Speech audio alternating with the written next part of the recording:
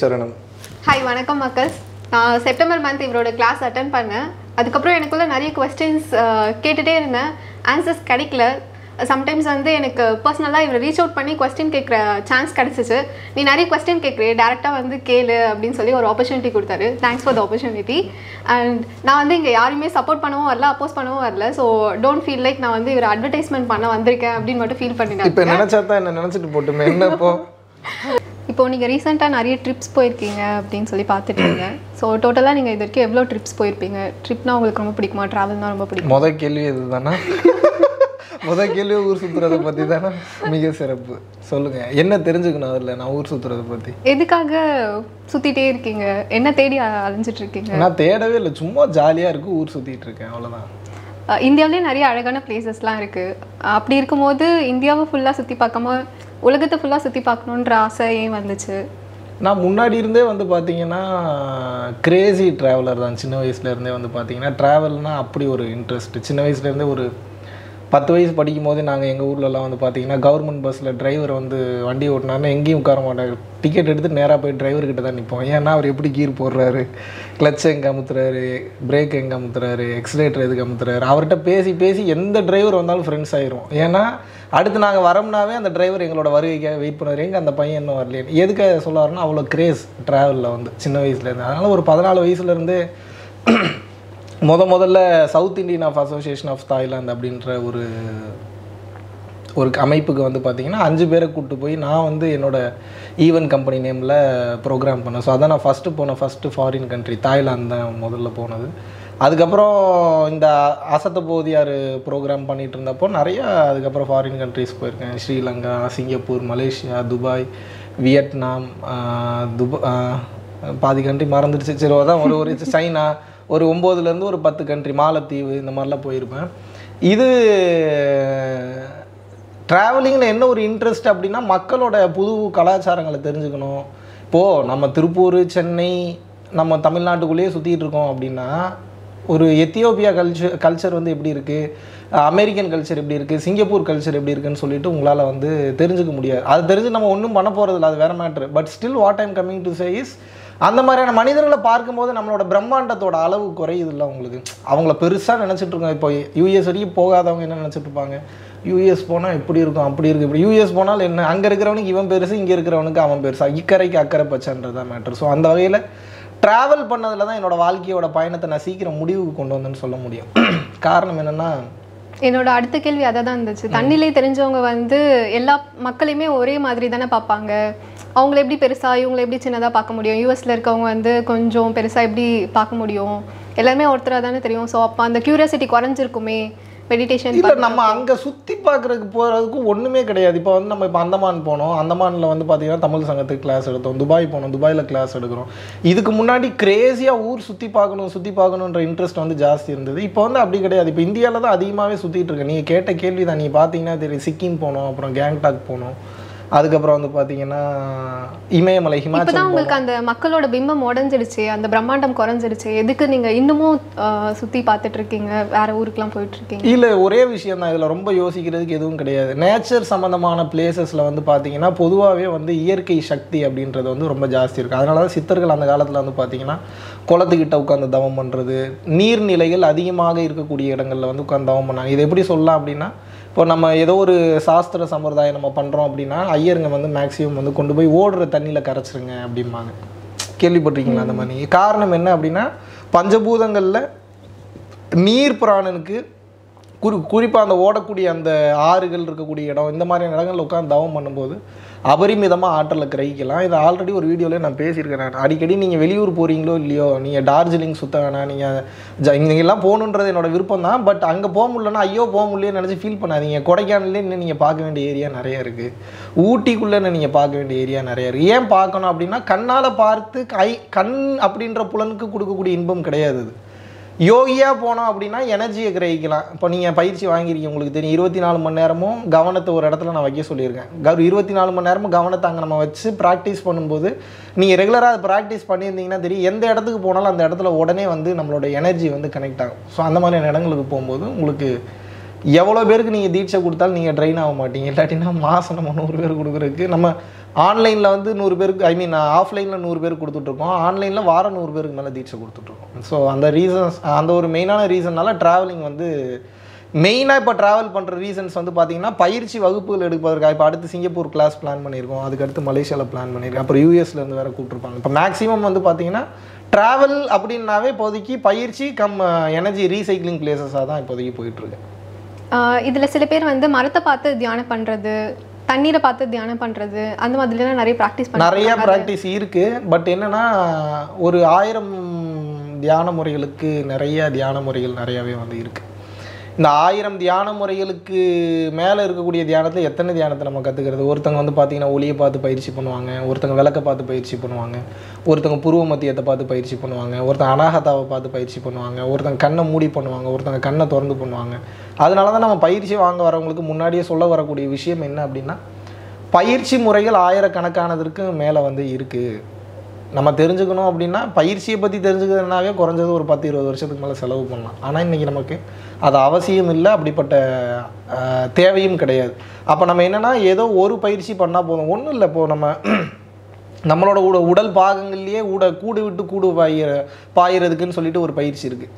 வேதாத்ரி மகரிஷி டைமில் வேதாத்ரி ஐயா வந்து ரொம்ப பெரும் கருணையோட எல்லாத்துக்கும் ரொம்ப ஓப்பனாக சொல்லி கொடுத்துட்டு இருந்தார். நம்ம புருவ மத்தியத்தை கவனிக்கிறத கொஞ்சம் மாற்றி வேறு இடத்துல கவனித்தோம் அப்படின்னா ஃபுல் ஃபோக்கஸ் அங்கே இருக்குது. விந்து சக்தியும் ஸ்ரோனிதமும் அதிகம் வெளியில் போகாமல் இருக்குதுன்னா உடலை விட்டு உயிரை பிரிச்சிட முடியும் நம்மளால். ஸோ பார்வை அப்படின்றத பொறுத்து நீங்கள் கேட்ட அந்த கேள்வி தான், எந்த இடத்துல பார்க்குறோமோ அந்த இடத்துக்கு தகுந்த எஃபெக்ட் உடல் அளவில் கொடுக்கும். இதுவே நம்ம வேறு ஏதோ ஒரு பொருளை பார்க்குறோம், எந்த நோக்கத்துக்காக பார்க்குறோம் அப்படின்றத பொறுத்து மற்ற ரிசல்ட்ஸ் எல்லாமே அதை பொறுத்து தான் இருக்குது. இத்தனை தியான முறைகள் இருக்குது, அவங்கவுங்களுக்கு எந்த தியான முறை செட் ஆகும்னு சொல்லி எப்படி அவங்க கண்டுபிடிக்கலாம்? இல்லைனா அது அவங்களுக்குள்ளேயே இருக்குமா, எப்படி ரியலைஸ் பண்ணலாம்? இது நம்ம கண்டிப்பாக இதுதான் எனக்கு செட்டான தியான முறை அப்படின்னு சொல்லி யாருமே வந்து சூஸ் பண்ண முடியாது. காரணம் என்ன அப்படின்னா, சூஸ் பண்ணக்கூடாதுன்னு கிடையாது, அவங்களால முடியாது. என்ன ரீசன்னா, முதல்ல ஒருத்தங்கிட்ட போவாங்க, நல்லா இருக்கிற மாதிரி தெரியும், ஒரு 10-15 அனுபவங்கள் வரும், அதுக்கப்புறம் அனுபவமே வராது, என்னடா இந்த தியானம் நல்லா இல்லை போல் அப்படின்ட்டு சரி வேறு ஒருத்தர்கிட்ட போவோம். அங்கே போனால் அங்கே தியானம் நல்லா இருக்காது, ஆனால் அவர் பேசுகிறது பிடிச்சிருக்கும். சும்மா பேசுகிறதுக்காகவே நம்ம இன்னொரு டைம் போகணுமா, எதை பார்த்தாலும் கதை கேட்குற மாதிரியே இருக்குது, நம்ம சொந்த ரியலைசேஷனில் இன்னுமே நம்ம எதுவுமே நம்ம பண்ணலை அப்படின்ற மாதிரியான எண்ணங்கள் எல்லாமே இருக்கும். ஸோ நம்ம வந்து எந்த ஒரு எதிர்பார்ப்போடு ஒருத்தங்கிட்ட போகிறோமோ அதுவும் அங்கே வந்து நடக்கிறதுக்கு வந்து நிறைய வாய்ப்புகள் என்பதும் வந்து இருக்குது. முடிஞ்ச அளவுக்கு தியானத்தை பொறுத்த வரைக்கும் உங்களுக்கு எது கம்ஃபர்டபுள் அப்படின்றத நீங்கள் சூஸ் பண்ணாமல் பயணம் பண்ணிகிட்ருங்க. ஒரு தீட்சை வாங்கிட்டு எந்த பயிற்சி எடுத்திங்கன்னா அந்த பயிற்சி 100% கேள்வி கேட்காமல் கன்சிஸ்டண்ட்டாக அதே நீங்கள் பண்ணிட்டு இருந்தீங்கன்னா அடுத்த லெவலில் வந்து உங்களை வந்து கொண்டு போய்டும். ஆனால் இன்றைக்கி நமக்கு நம்பிக்கை வரதில்லை வாங்கின பயிற்சியிலேயே, அதுக்கப்புறம் டயர்டாகிடுறோம், அதுக்கப்புறம் வந்து பார்த்திங்கன்னா ரொம்ப லேசினஸ் ஆகிடுது, இதை பண்ணணுமா அப்படின்ட்டு பழைய பழக்கங்களே நம்ம வாழ்க்கையை வந்து போட்டு டம்ப் பண்ணிடுது. அப்போ என்னென்னா அவங்களுக்கு பயிற்சியில் இருக்கக்கூடிய ஆர்வம் தெரிகிறதில்ல. காரணம் என்ன, கண்ணு முன்னாடி இப்போ நான் ஒரு 10 ரூபா கொடுக்குறேன்னா 10 ரூபா சாக்லேட் எனக்கு கண்ணு முன்னாடி வருது அப்படின்னா பார்க்குறதுக்கு சூப்பராக இருக்குது, சாப்பிடும்போது டேஸ்ட்டாக இருக்குது, நிம்மதியாக எனக்கு தூக்கம் வருது அப்படின்னா கண்ணு முன்னாடி நான் கிடைக்கக்கூடிய ரிசல்ட் நான் 10 ரூபா கொடுத்தா எனக்கு சாக்லேட் கிடைக்கும்ன்றது. ஆனால் இந்த ஆன்ம ரீதியான ரிசல்ட்டெல்லாம் வந்து பார்த்திங்கன்னா இதுக்காக தான் நம்ம வாழ்கிறோம், இதுக்காக தான் நம்ம பிறந்திருக்கோம். ஆனால் இது நமக்கு கண்ணுக்கு முன்னாடி தெரியல, பெரிய லெவலில் ஃபீல் பண்ண முடியலன்றதுக்காக இம்மிடியட் ரிசல்ட்ஸை நிறையா பேர் எதிர்பார்ப்பு தகுந்தது பாதியிலே தியானம் பண்ண முடியாமல் போயிடுது. ஏன்னா அவங்களுடைய மெயினான நோக்கம், மெயினான குறிக்கோளே வந்து பார்த்திங்கன்னா ஏதோ ஒரு லட்சியத்தை அடையணுன்றதுல தான் அவங்க பயணம் பண்ணுறாங்க. இது வந்து வாழ்வியல் முறைன்னு பல இடங்களில் சொல்லிட்டுனார். இப்படி எல்லாருமே டிஃப்ரெண்ட்டாக இருக்கும் போது அவங்கவுங்களுக்கான பார்த்து அவங்க தானே செலக்ட் பண்ணிக்கணும். அப்படி இருக்கும்போது ஸ்கூல் காலேஜ் மாதிரி எல்லாரையும் கூப்பிட்டு உட்கார வச்சு ஒரு 2000 பேருக்கு தீட்சை கொடுக்குறேன்னு சொல்கிறது வந்து எந்த விதத்தில் கரெக்டாக இருக்கும்? ஏன்னா ஒவ்வொருத்தரும் ஒரு புரிதல் நிலையில் இருப்பாங்க. அப்படி இருக்கும்போது எல்லாருக்குமே அட் ஏ டைம் நான் தீட்சை கொடுப்பேன் அப்படின்னு சொல்கிறது வந்து எந்த இடத்துல நான் 2000-3000 பேருக்கு உட்கார வச்சு தீட்சை கொடுப்பேன்னு முதல்ல நான் சொல்லலை. நீங்கன்னு இல்லை, நிறைய பேர் அதுதான் பண்ணிட்டு இருக்காங்க. இது எப்படி கரெக்டான முறையாக? இப்போதைக்கு நம்ம பரம்பொருள் ஃபவுண்டேஷன் இயங்கக்கூடிய தளம் அப்படின்றது வந்து பார்த்தீங்கன்னா ரொம்ப சூஸ் பண்ணி இப்போது நமக்கு வந்து 1.5 லட்சம் ஃபாலோவர்ஸ் கிட்ட இப்போ வந்து இருக்காங்க. இது வந்து ரெஜிஸ்டர் பண்ணியிருக்கக்கூடிய ஃபாலோவர்ஸ். நம்ம சப்ஸ்கிரைப் பண்ணாமையே பல லட்சம் பேர் வந்து நம்ம வீடியோஸை வந்து பார்த்துட்ருக்காங்க. ஸோ வந்து பார்த்தீங்கன்னா அவங்களில் வந்து நம்மக்கிட்ட இது வரைக்கும் தீட்சை வாங்கினவங்க அப்படின்னு வந்து பார்த்தீங்கன்னா வாரம் ஒரு 100 பேர் தான் வாங்கிட்டு இருக்கிறாங்க. இப்போ என்னோடய கேள்வி என்னென்னா, பல லட்சம் பேர் பார்க்குற மாதிரி இருந்தாலும் கூட அதில் பல பேர் வீடியோவிலே எனக்கு போதும்னு சொல்லி தெளிவடைஞ்சிட்றாங்க. எனக்கு வீடியோவே அதிகம் வந்து தேவையில்லை பிரதர், நேரில் கிளாஸ் வரணுன்ற நீடு கூட கிடையாது, உங்கள் வீடியோவே எனக்கு பெரிய தெளிவை வந்து எனக்கு கொடுத்துருதுன்னு சொல்லி வீடியோ பார்த்து தெளிஞ்சவங்களே இருக்காங்க. அடுத்த கட்டம் நேரில் வர்றவங்களுக்கு ஆன்லைன் கிளாஸ் வராங்க, டைரக்ட் கிளாஸ் வராங்கன்னா தீட்சை கொடுக்கும்போது ஒரு டைம் கேட்குறோம், நம்ம ஃபார்மில் சைன் பண்ணுறதுக்கு முன்னாடி கேட்குறோம். என்ன கேட்குறோம்? இது வந்து உடல் அளவுலையும் மனதளவுலையும் நீங்கள் ரொம்ப தைரியமாக இருக்கணும். இந்த மாதிரியான பயிற்சிகள் செய்யும் போதே மனித நிலையிலேருந்து யோக நிலைக்கு நீங்கள் மாறுவீங்க. ஸோ அந்த மாதிரியான விஷயங்கள் உங்களுக்கு ஓகேனா மட்டும் நீங்கள் தீட்சை வாங்கிக்கங்கன்னு சொல்லி தான் நம்ம பயிற்சியை கொடுத்துட்ருக்கோம். உலகத்தில் இருக்கக்கூடிய ஒவ்வொரு மனிதனுக்கும் யோகம் சென்று போய் சேரணும் அப்படின்றதான் என்னுடைய நோக்கமும் என்னுடைய வேண்டுதலும் கூட. ஆனால் பிரச்சனை என்ன அப்படின்னா, இது எல்லாத்துக்கும் கொடுக்கலாம், பட் கொடுக்க முடியாதுன்னா என்னென்னா, அந்த மாதிரி யாரும் தயார் நிலைக்கு வரமாட்டாங்க. நீங்கள் என்ன தான் பேசுங்க, என்ன தான் நீங்கள் இம்ப்ரெசிவாக பேசுங்க, ஒரு மியா கலீஃபா ஃபோட்டோவோ இல்லை சன்னி லியோன் ஃபோட்டோவோ இல்லை வந்து பார்த்தீங்கன்னா சம்மந்தமே இல்லாமல் வேறு ஏதாவது கான்ட்ரவர்ஷியலான டாபிக்ஸ் இருக்கக்கூடிய ஏதோ ஒரு ஃபோட்டோ ஒரு தம்ப்நெயில் போடுறீங்கன்னா அதிக வியூஸ் வரும்.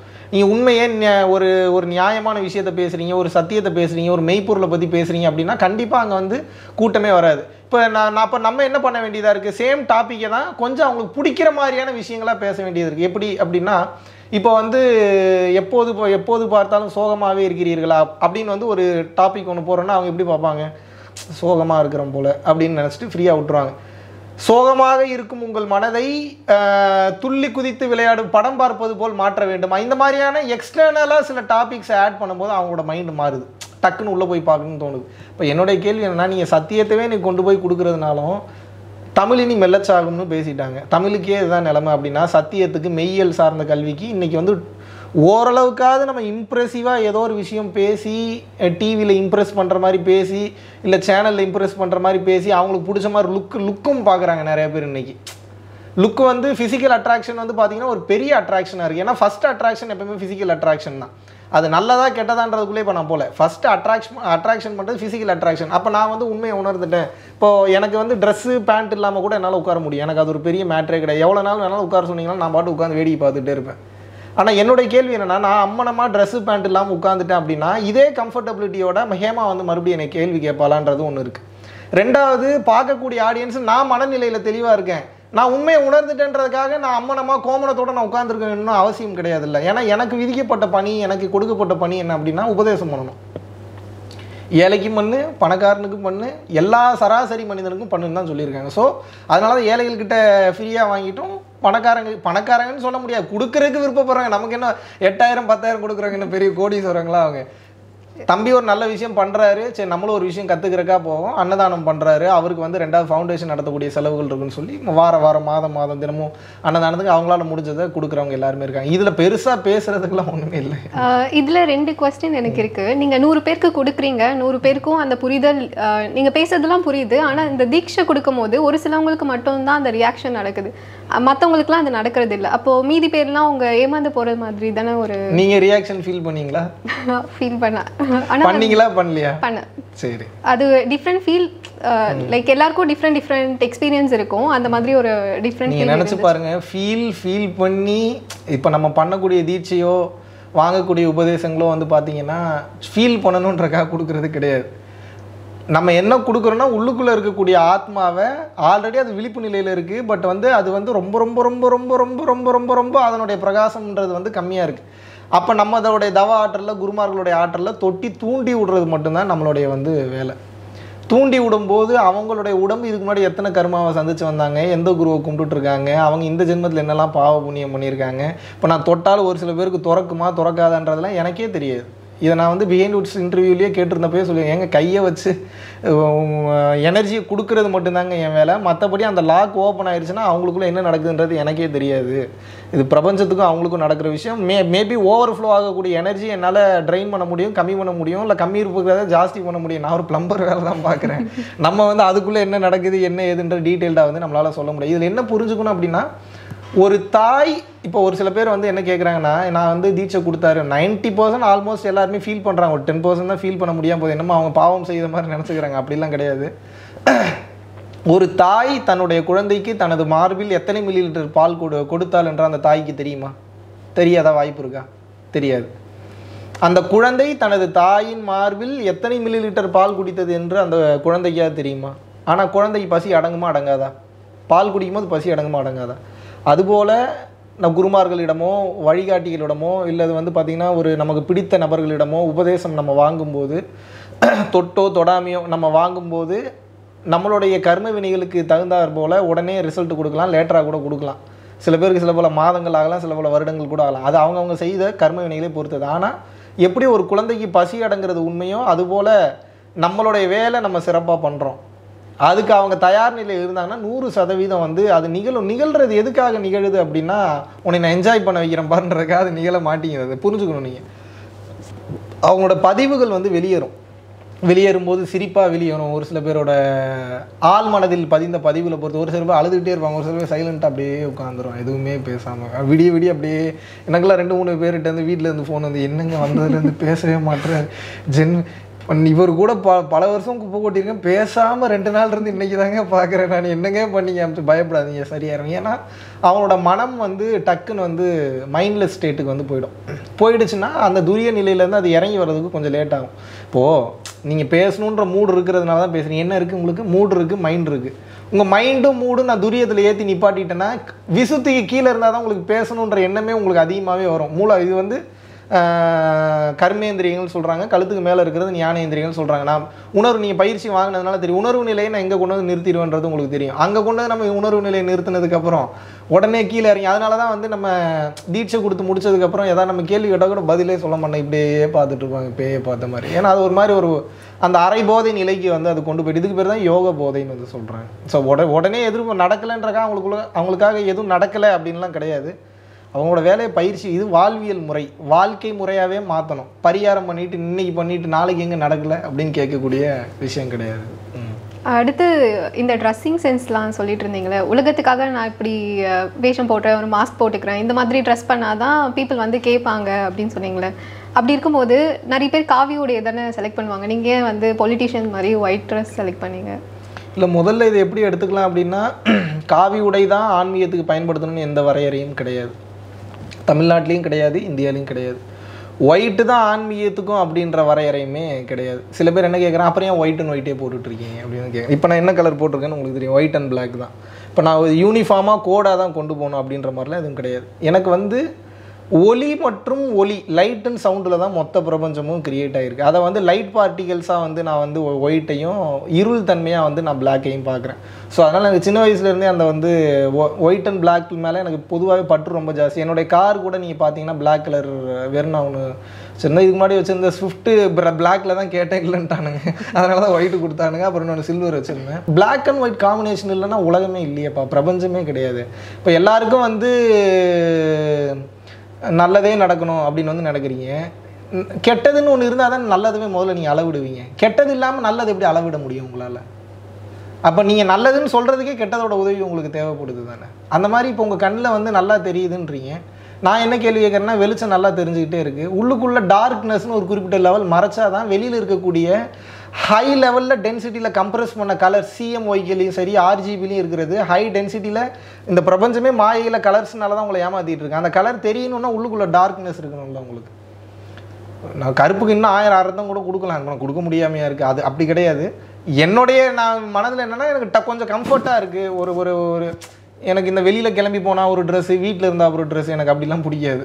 வீட்டில் இருந்தாலும் ஒரே ட்ரெஸ்ஸு, வெளியில் கிளம்பி போனால் ஒரே ட்ரெஸ்ஸு, டக்குன்னு கிளம்பி போகணும்.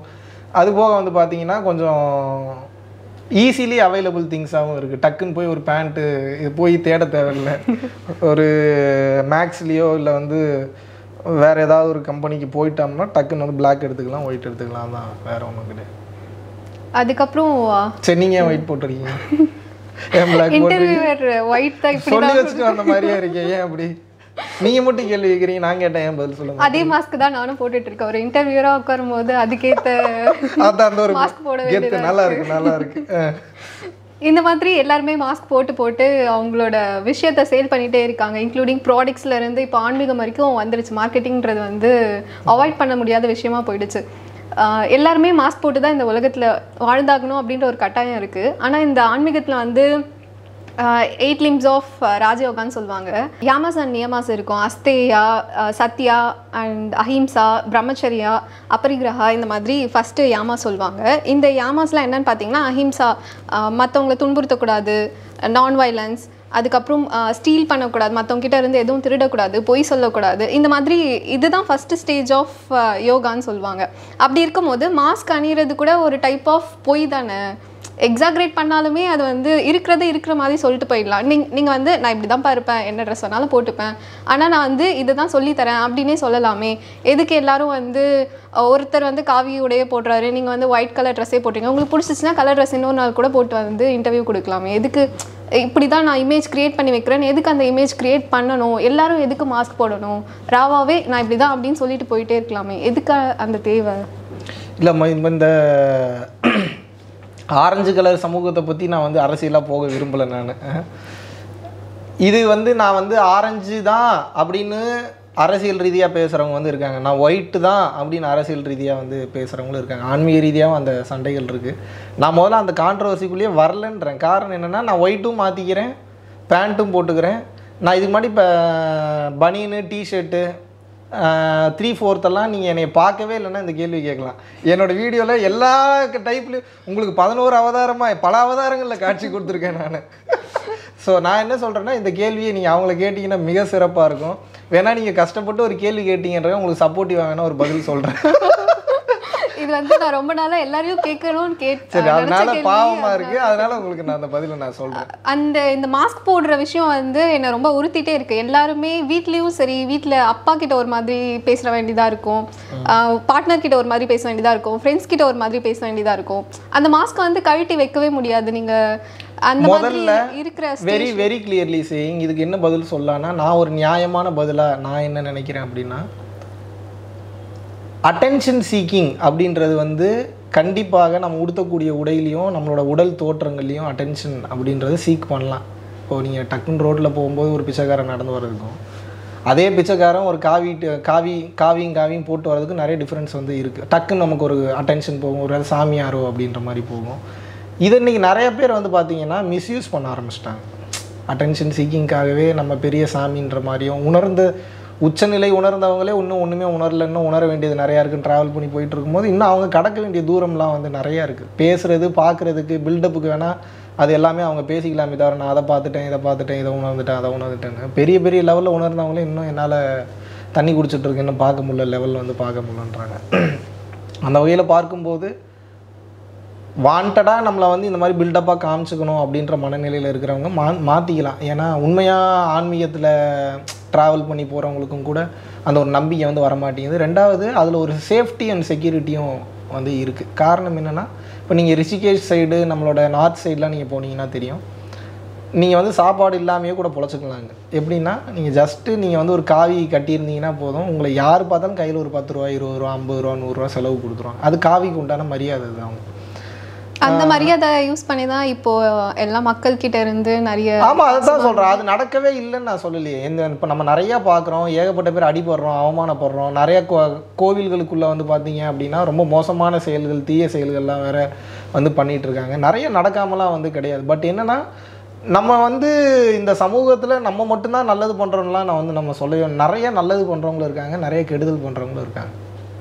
ஸோ இது உங்களுடைய சீற்றம் வந்து எனக்கு புரியுது. காரணம் என்ன அப்படின்னா, நிறைய நடக்குது, எவங்கிட்டடா கேள்வி கேட்குறது, எவனுமே சிக்க மாட்டீங்களே, எங்கதாடா போய் நான் கேள்வி கேட்குறேன்றது புரியுது. பட் ஸ்டில் இது நீ என்னை கேட்ட கேள்வியாக நான் பார்க்கல, இது ஏன் எனக்கு பதில் கிடைக்க மாட்டேங்குது அப்படின்ற பல பேரோட ஏக்கத்தோடைய ஒரு வெளிப்பாடாக தான் பார்க்குறேன். அது ஒரு சில விஷயங்கள் அப்படி தான் வந்து பண்ணுறாங்க. நம்ம இப்போதைக்கு அதை கேட்க முடியாது, கேட்கக்கூடாது. அப்படின்றத விட கேட்டாலும் உங்களுக்கு பதில் கிடைக்காது, டயர்டு தான் ஆவீங்க. ஆள் இல்லாத காட்டுக்குள்ளே உட்காந்து கத்தி டயர்டு யாருக்கு, லாஸ் யாருக்கு, எனர்ஜி யாருக்கு? நம்ம கத்த வேண்டிய இடத்துல கத்திகிட்டு இருக்கோம். எங்கே கத்தணுமோ எதுக்கு கத்தணுமோ அங்கே கத்திகிட்டு இருக்கணும். மற்ற விஷயங்களுக்கு எங்கே கத்தணுமோ எதுக்கு கத்தணுமோ அதை கத்த வேண்டியவங்க கத்திகிட்டு இருக்காங்க. அதுக்கு பதில் கிடைக்கும் போது கிடைக்கும். நீங்கள் இந்த ஆன்மீகத்தில் தான் இருக்கீங்க, உங்களுக்கே தெரியுது இந்த மாதிரி ஒரு சிச்சுவேஷன் இருக்குது அப்படின்னு சொல்லி. ஆன்மீகத்துக்கு வர நிறைய பேர் பார்த்திங்கன்னா டைலமாஸில் தான் வருவாங்க. அவங்களுக்கு ஏதாச்சும் ஒரு பிரச்சனையாக இருக்கும். அந்த மாதிரி நிறைய பேர் 50% க்ரௌட் அப்படி தான் வரும். மீதி 50% தான் நிஜமாவே ஆன்மீகத்தை தேடி வருவாங்க. இந்த டைலமாவில் இருக்கிற பீப்புள் வந்து பார்த்திங்கன்னா அவங்களால அனலைஸ் பண்ண முடியாது, யார் வந்து யூஸ் பண்ணுறாங்க, யார் வந்து நிஜமாவே நமக்கு நீங்கள் இதில் இருக்கும்போது இவங்களுக்கு அவேர்னஸ் க்ரியேட் பண்ணுற மாதிரியோ இல்லை ஹெல்ப் பண்ணுற மாதிரியோ அட்லீஸ்ட் இந்த மாதிரி ஆளுங்க கிட்ட போகக்கூடாதுன்னு நீங்கள் சொல்லலாமே. நான் சொல்லியிருக்கேன். நான் ஆல்ரெடி வந்து இந்த மாதிரி ஆளுங்க நான் ஜென்ரலாக சொன்னது கிடையாது. பொதுவாகவே ஒரு குரு லக்ஷணம் அப்படின்னு சொல்லிட்டு ஒரு விஷயங்கள் சொல்லுவாங்க. குரு லக்ஷணம்னா பார்க்குறதுல கிடையாது, அவங்களோட ஆக்டிவிட்டீஸ் அண்ட் செயல்பாடுகளில் வந்து அது வந்து தெரியும். இது ரொம்ப பர்சனலாக கேட்குறவங்களுக்கு மட்டும்தான் வந்து சொல்கிறேன், இந்த மாதிரி இங்கே போனங்க இப்படி ஆகிடுச்சு, அங்கே போனங்க அப்படி ஆகிடுச்சு, இந்த மாதிரி என்னை இப்படி பண்ணிட்டாங்க, என் தங்கச்சி இப்படி பண்ணிட்டாங்க, என்னை ரொம்ப கஷ்டப்பட்டேன், இந்த மாதிரி என்னோடய 10 வருஷ வாழ்க்கையே வீணாக போச்சு இந்த இடத்துக்கு நான் போனதுனால. அப்புறம் வெளியில் வந்ததுக்கப்புறம் தான் தெரிஞ்சு உள்ளுக்குள்ளே போய் லாக் ஆகிருக்கிறது லிபரேஷன் கிடையாது.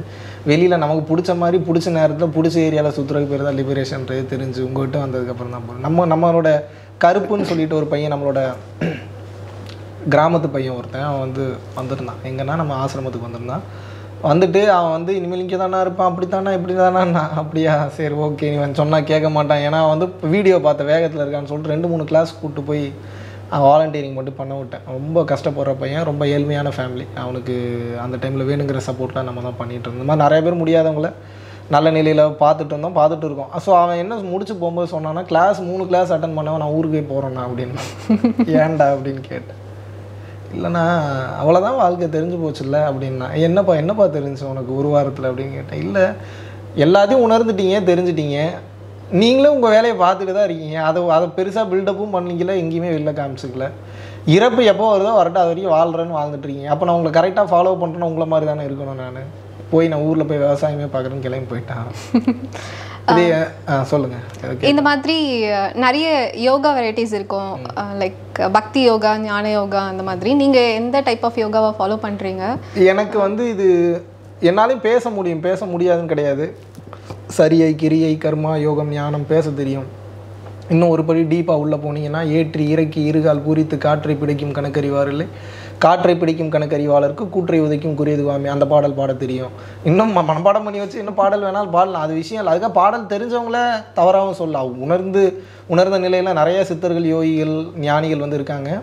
பட் என்னென்னா, எனக்கு ஒரு பயிற்சி நான் பண்ணுறேன்னா அதுக்கு பேரே எனக்கு தெரியக்கூடாது ஆக்சுவலாக. அதுதான் உச்சகட்ட நிலையாக நான் நினைக்கிறேன். இப்போ ஆரம்ப காலகட்டத்தில் வேறு வழியே இல்லாமல் இப்போ நான் வந்து எல்லாத்தையும் உணர்ந்துட்டேன். என்ன டீப் சைலன்ஸ் தான் உண்மையான விஷயம். நான் அமைதியாகவே இருந்தேன், எல்லாம் நீ உணர்ந்துருவீங்களா என்னைய பார்த்துட்டு. அப்போ நான் பேச வேண்டியதாக இருக்குல்ல, ஏதாவது உங்களுக்கு பிடிச்ச மாதிரி பேச வேண்டியதாக இருக்குது, உங்களை இம்ப்ரெஸ் பண்ணுற மாதிரி பேச வேண்டியதாக இருக்குது, உங்களுக்கு 2 நாள் உட்கார வைக்கிற மாதிரி பேச வேண்டியதாக இருக்குது, அதுக்கப்புறம் காலம் ஃபுல்லாக உங்களை ஃபாலோ பண்ண வைக்கிற அளவுக்கு நான் பேச வேண்டியதாக இருக்குது. ஆமாவா இல்லையா? ஆமாம். அப்போ நான் வேறு வழியே இல்லாமல் என்ன பண்ணுறது, கதற வேண்டியதாக இருக்குது. ஐயா பண்ணுங்க ஐயா, ஐயா பண்ணுங்க ஐயா, ஐயா பண்ணுங்க. பட் இதுக்கு வந்து ஒரு புல் வந்து பார்த்தீங்கன்னா, இது நம்ம நினச்சிட்ருக்கோம் இது நம்ம பண்ணுறோம் அப்படின்றது. இது எதுவுமே வந்து நீங்கள் நல்லா புரிஞ்சுக்குங்க ஹேமா. இந்த விஷயத்தில் நீங்கள் இன்றைக்கி இதில் தெளிவாகிட்டிங்கன்னா உங்களுக்கு வேறு எந்த ஒரு சப்போர்ட்டுமே எக்ஸ்டர்னலி, மென்டலி, இன்டர்னலி உங்களுக்கு தேவைப்படாது. என்னென்னா, நம்ம இந்த மொத்த உலகமும் இயங்குறது நம்ம ஏதோ செஞ்சுக்கிட்டு இருக்கோம் அப்படின்னு வந்து நினைக்கிறீங்க நீங்கள். ஒவ்வொருத்தரும் அப்படி நினச்சிக்கிட்டு இருக்கேன். ஆனால் உலகம் இயங்கிட்டு இருக்கீங்க, எதுவுமே செய்யலை. இது தத்துவமாக கேட்குறதுக்கு சிம்பிளாக இருக்குது, ஸ்வீட்டாக இருக்குது, ஹானஸ்ட்டாக இருக்கும், அற்புதமாக இருக்கும். கேட்கும்போது இன்னும் ஒரு நாள் ஃபுல்லாக ரசிக்கிற மாதிரி இருக்கும். ஆனால் இன்னும் நம்ம அதை ஃபுல்லாக உணரலை. ஏன்னா நம்ம எதுவுமே செய்யலைன்றது தெரிஞ்சிட்டாவே சைலண்ட் ஆகிடுவோம். நம்மளை கோடீஸ்வரன் ஆக்குறது அதுதான், பிச்சைக்காரன் ஆக்குறது அதுதான், கஷ்டப்படுத்துறது அதுதான், கஷ்டப்படாமல் இருக்க வைக்கிறது அதுதான். ஏன் கஷ்டப்படுத்துதுன்னா கஷ்டப்படுத்தலை, அது ஒரு ஃபார்முலா வச்சுருக்கு, அந்த ஃபார்முலா உங்களுக்கு புரியல, அதனால் கஷ்டப்படுறீங்க. இப்போ நான் ஒன்று பெருக்கி ஒன்று வகுத்து எனக்கு வந்து ஆன்சர் 0ன்னு வந்தால் தானே ஈவு மீதி கரெக்டுன்னு சொல்லுவீங்க. உங்களுக்கு கூட்டவும் தெரில, பெருக்கவும் தெரில, கழிக்கவும் தெரில, வகுக்கவும் தெரில, எனக்கு ஆன்சர் மட்டும் வரும்னா எப்படி எழுதி வேணால் காட்டலாம் தான் ஆன்சர்னு. இப்போ எல்லாரும் ஆன்சரை தேடி தான் எல்லாம் போயிட்டு அந்த ஆன்சரை தான் நாங்கள் இப்போ நான் ஒன்றும் இல்லை நிசப்தம் அப்படிங்கிறேன். இதுக்குள்ளே ஒரு 1000 அர்த்தம் இருக்குது. இதில் குறைஞ்ச ஒரு 100 அர்த்தத்துக்கு மேலே நான் உணர்ந்து கண்டுபிடிச்சிருப்பேன். இப்போ நான் சொல்கிறேன் நிசப்தம்னா உங்களுக்கு என்ன உணர முடியுது சொல்லுங்கள் பார்ப்போம். அது உணர்ந்தால் மட்டும்தான் முடியும். ஆன்மா என்பதே கம்ப்ளீட்டாக, ஆன்மீகம் என்பதே வந்து பார்த்திங்கன்னா உணர்வு சம்மந்தப்பட்டது தான். நம்மளை வந்து கேள்வியே கேட்கக்கூடாதுன்ற அளவுக்கு என்னால் பேச முடியும். அப்படி பேச முடியாதுன்னெலாம் வந்து கிடையவே கிடையாது. நம்ம வந்து எவ்வளோ வேணாலும் பில்டப் பண்ண முடியும். நான் அது எளிமையாக்கணும்னு நினைக்கிறேன். நம்ம ஆல்ரெடி நம்மளை பார்த்து ரொம்ப தெரிச்சு தூரமாக ஓடி போய் உனக்கு எனக்கு சம்மந்தமே இல்லை போடா வரமாட்டேன்னு உட்காந்துருக்காங்க. அவங்கள பிடிச்சிட்டு மறுபடியும் இப்போ பாருங்க எவ்வளோ அறிவாளி பாரு, இன்னும் புரியாத மாதிரியே பேசினோம்னா இன்னும் ஓடிடுவான்ல ரொம்ப தூரம். அப்போ என்னென்னா, பாடல்கள்லாம் சொல்லி அதை ரொம்ப அவனை காம்ப்ளிகேட் பண்ண வச்சு ஏதாவது தியரியில் போய் சிக்க வச்சு அப்படி கொண்டு போவேனான்னு நினைக்கிறேன். கேஷுவலாக பேசியே புரிய வைப்போம். கேஷுவலாக இருக்கிறதுல மூச்சு, சகலமும் ஜீவசக்தி ஆகிய வாயு, பிரபஞ்சம், மாயை, இதுக்குள்ளே தான் எல்லாமே இருக்குது. முடிஞ்ச அளவுக்கு சிம்பிளாக சொல்லி புரிய வைப்போம். எல்லோரும் ஒவ்வொரு புஷ் பண்ணிட்டாங்க. மொத்த உலகத்தையும் எல்லாராலையும் திருத்த முடியல, அது அவங்க வேலையும் இல்லைன்னு தெரிஞ்சுக்கிட்டாங்க. ஏன்னா இங்கே ஒருத்தன் ரெடியானாவே மக்களோட சப்போர்ட் தேவைப்படும். தெரியுமா உங்களுக்கு? மனிதன் இல்லாமல் ஒரு மனிதன் பயன்பெற முடியாது. நீங்கள் உணவு சாப்பிட்றதுக்கு சம்பாதிக்கிறதுக்குலாம் விடுங்க, அதெல்லாம் சார்பியல் தத்துவம், சார்பு நிலையில் இருக்கீங்க. உங்கள் கர்மாவுக்கு ஹெல்ப் பண்ணுறதுனாலும் சரி, ஒரு செயல் செய்கிறதுனாலும் சரி, நீங்கள் லிபரேட் ஆகி போகிறதுனாலும் சரி, இன்னொரு சக மனிதனின் சப்போர்ட் உங்களுக்கு தேவை. ஓ, இதுதான் வந்து souls are born in groups அப்படின்னு சொல்லுவாங்களா? ஒரு கூட்டத்தோட தான் நம்ம பிறப்போம் இந்த ஆத்மா. ஆமாம், கண்டிப்பாக. நீங்கள் ஒவ்வொரு மனிதனையும் நீங்கள் சந்திக்கிறது, ஒவ்வொருத்தருக்கிட்டையும் பேசுகிறது, ஒவ்வொருத்தரை நீங்கள் வந்து உணர்றது எல்லாமே உங்கள் சப்கான்ஷியஸில் ப்ரீ ப்ரோக்ராம் இருக்குது. ஒன்று விடாமல் சப்கான்ஷியஸில். இப்போ ஒன்றும் இல்லை, விளையாட்டு எதுவுமே பண்ண தேவை இல்லையா? அது பட்டு எல்லாம் அதான் பண்ணிகிட்டு இருக்கேன். நீங்கள் ஒரு மொபைலுங்க, உங்களுக்கு கரண்ட்டு போட்டாச்சு, சாஃப்ட்வேர் வந்து iOS இன்ஸ்டால் பண்ணியாச்சு. இப்போ இத்தனை மணிக்கு அலாரம் அடிக்கணும்னா அடிப்பீங்க நீங்கள், அவ்வளோதான். அப்போ நான் டிசைட் பண்ணுறதுன்னு எதுவுமே இல்லையா? எல்லாமே வந்து சுய அறிவு அப்படின்ற ஒரு லிமிட்ஸும் வந்து இருக்குது. இப்போ ஒன்றும் இல்லை, இப்போ என்னோடய தலைமையில் வந்து ஒரு ஆற்றல் வந்து இறங்கிட்டு இருக்கு. எல்லார் தலைமையிலையும் தான் இறங்குது மேலே இருந்து. இப்போ எக்ஸாம்பிளுக்கு என்ன எடுத்துங்க, ஒரு ஆற்றல் வந்து இறங்கிட்டு இருக்கு. இப்போ கூட உங்கள் தலையில் ஒரு ஆற்றல் இறங்குது. ஜென்ரலாகவே வந்து காஸ்மிக் எனர்ஜி வந்து நம்ம உட்காந்துருந்தோம்னாவே எல்லார் தலைமையிலையுமே வந்து படும். சரிங்களா? இப்போ நான் என்ன கேட்குறேன், இப்போ தானாக ஒரு எனர்ஜி வந்து வந்துட்டுருக்கு. இது விதி. இந்த எனர்ஜியே நான் தடுக்கலாமா வேணாமான்றது என்னோட அறிவு. இப்போ நான் தடுத்துட்டேன். புரியுதா உங்களுக்கு? மேபி இதை தாண்டி உள்ளே வரலாம். இன்னும் கொஞ்சம் சயின்டிஃபிக்காக நான் பிளான் பண்ணேன்னா ஒரு பிளாக் ஷீட்டோ இல்லை பிளாக் கவரோ ஏதாவது போட்டால் அந்த எனர்ஜி வரவிடாமல். அப்போ நம்ம லைஃப்பில் எந்த டெசிஷனுமே நம்ம எடுக்கக்கூடாது, எல்லாமே மனம் போன போக்கில் கூட சொல்ல முடியாது. என்ன நடக்குதோ அதை அக்செப்ட் பண்ணிக்கலாம். இல்லை, சொல்கிறதுக்கு நல்லா இருக்கும் ஹேமா, பட் நீ முடிவு எடுத்துருவீங்க. உங்களால் எடுக்காமல் இருக்க முடியாது. நம்ம சொல்லுவோம் முடிவு எடுக்காமல். எப்படி முடிவு எடுக்காமல் இருப்பீங்க? கழுத்தில் கத்தி இருக்கிறப்ப எப்படி முடிவு எடுக்காமல் இருப்பீங்க?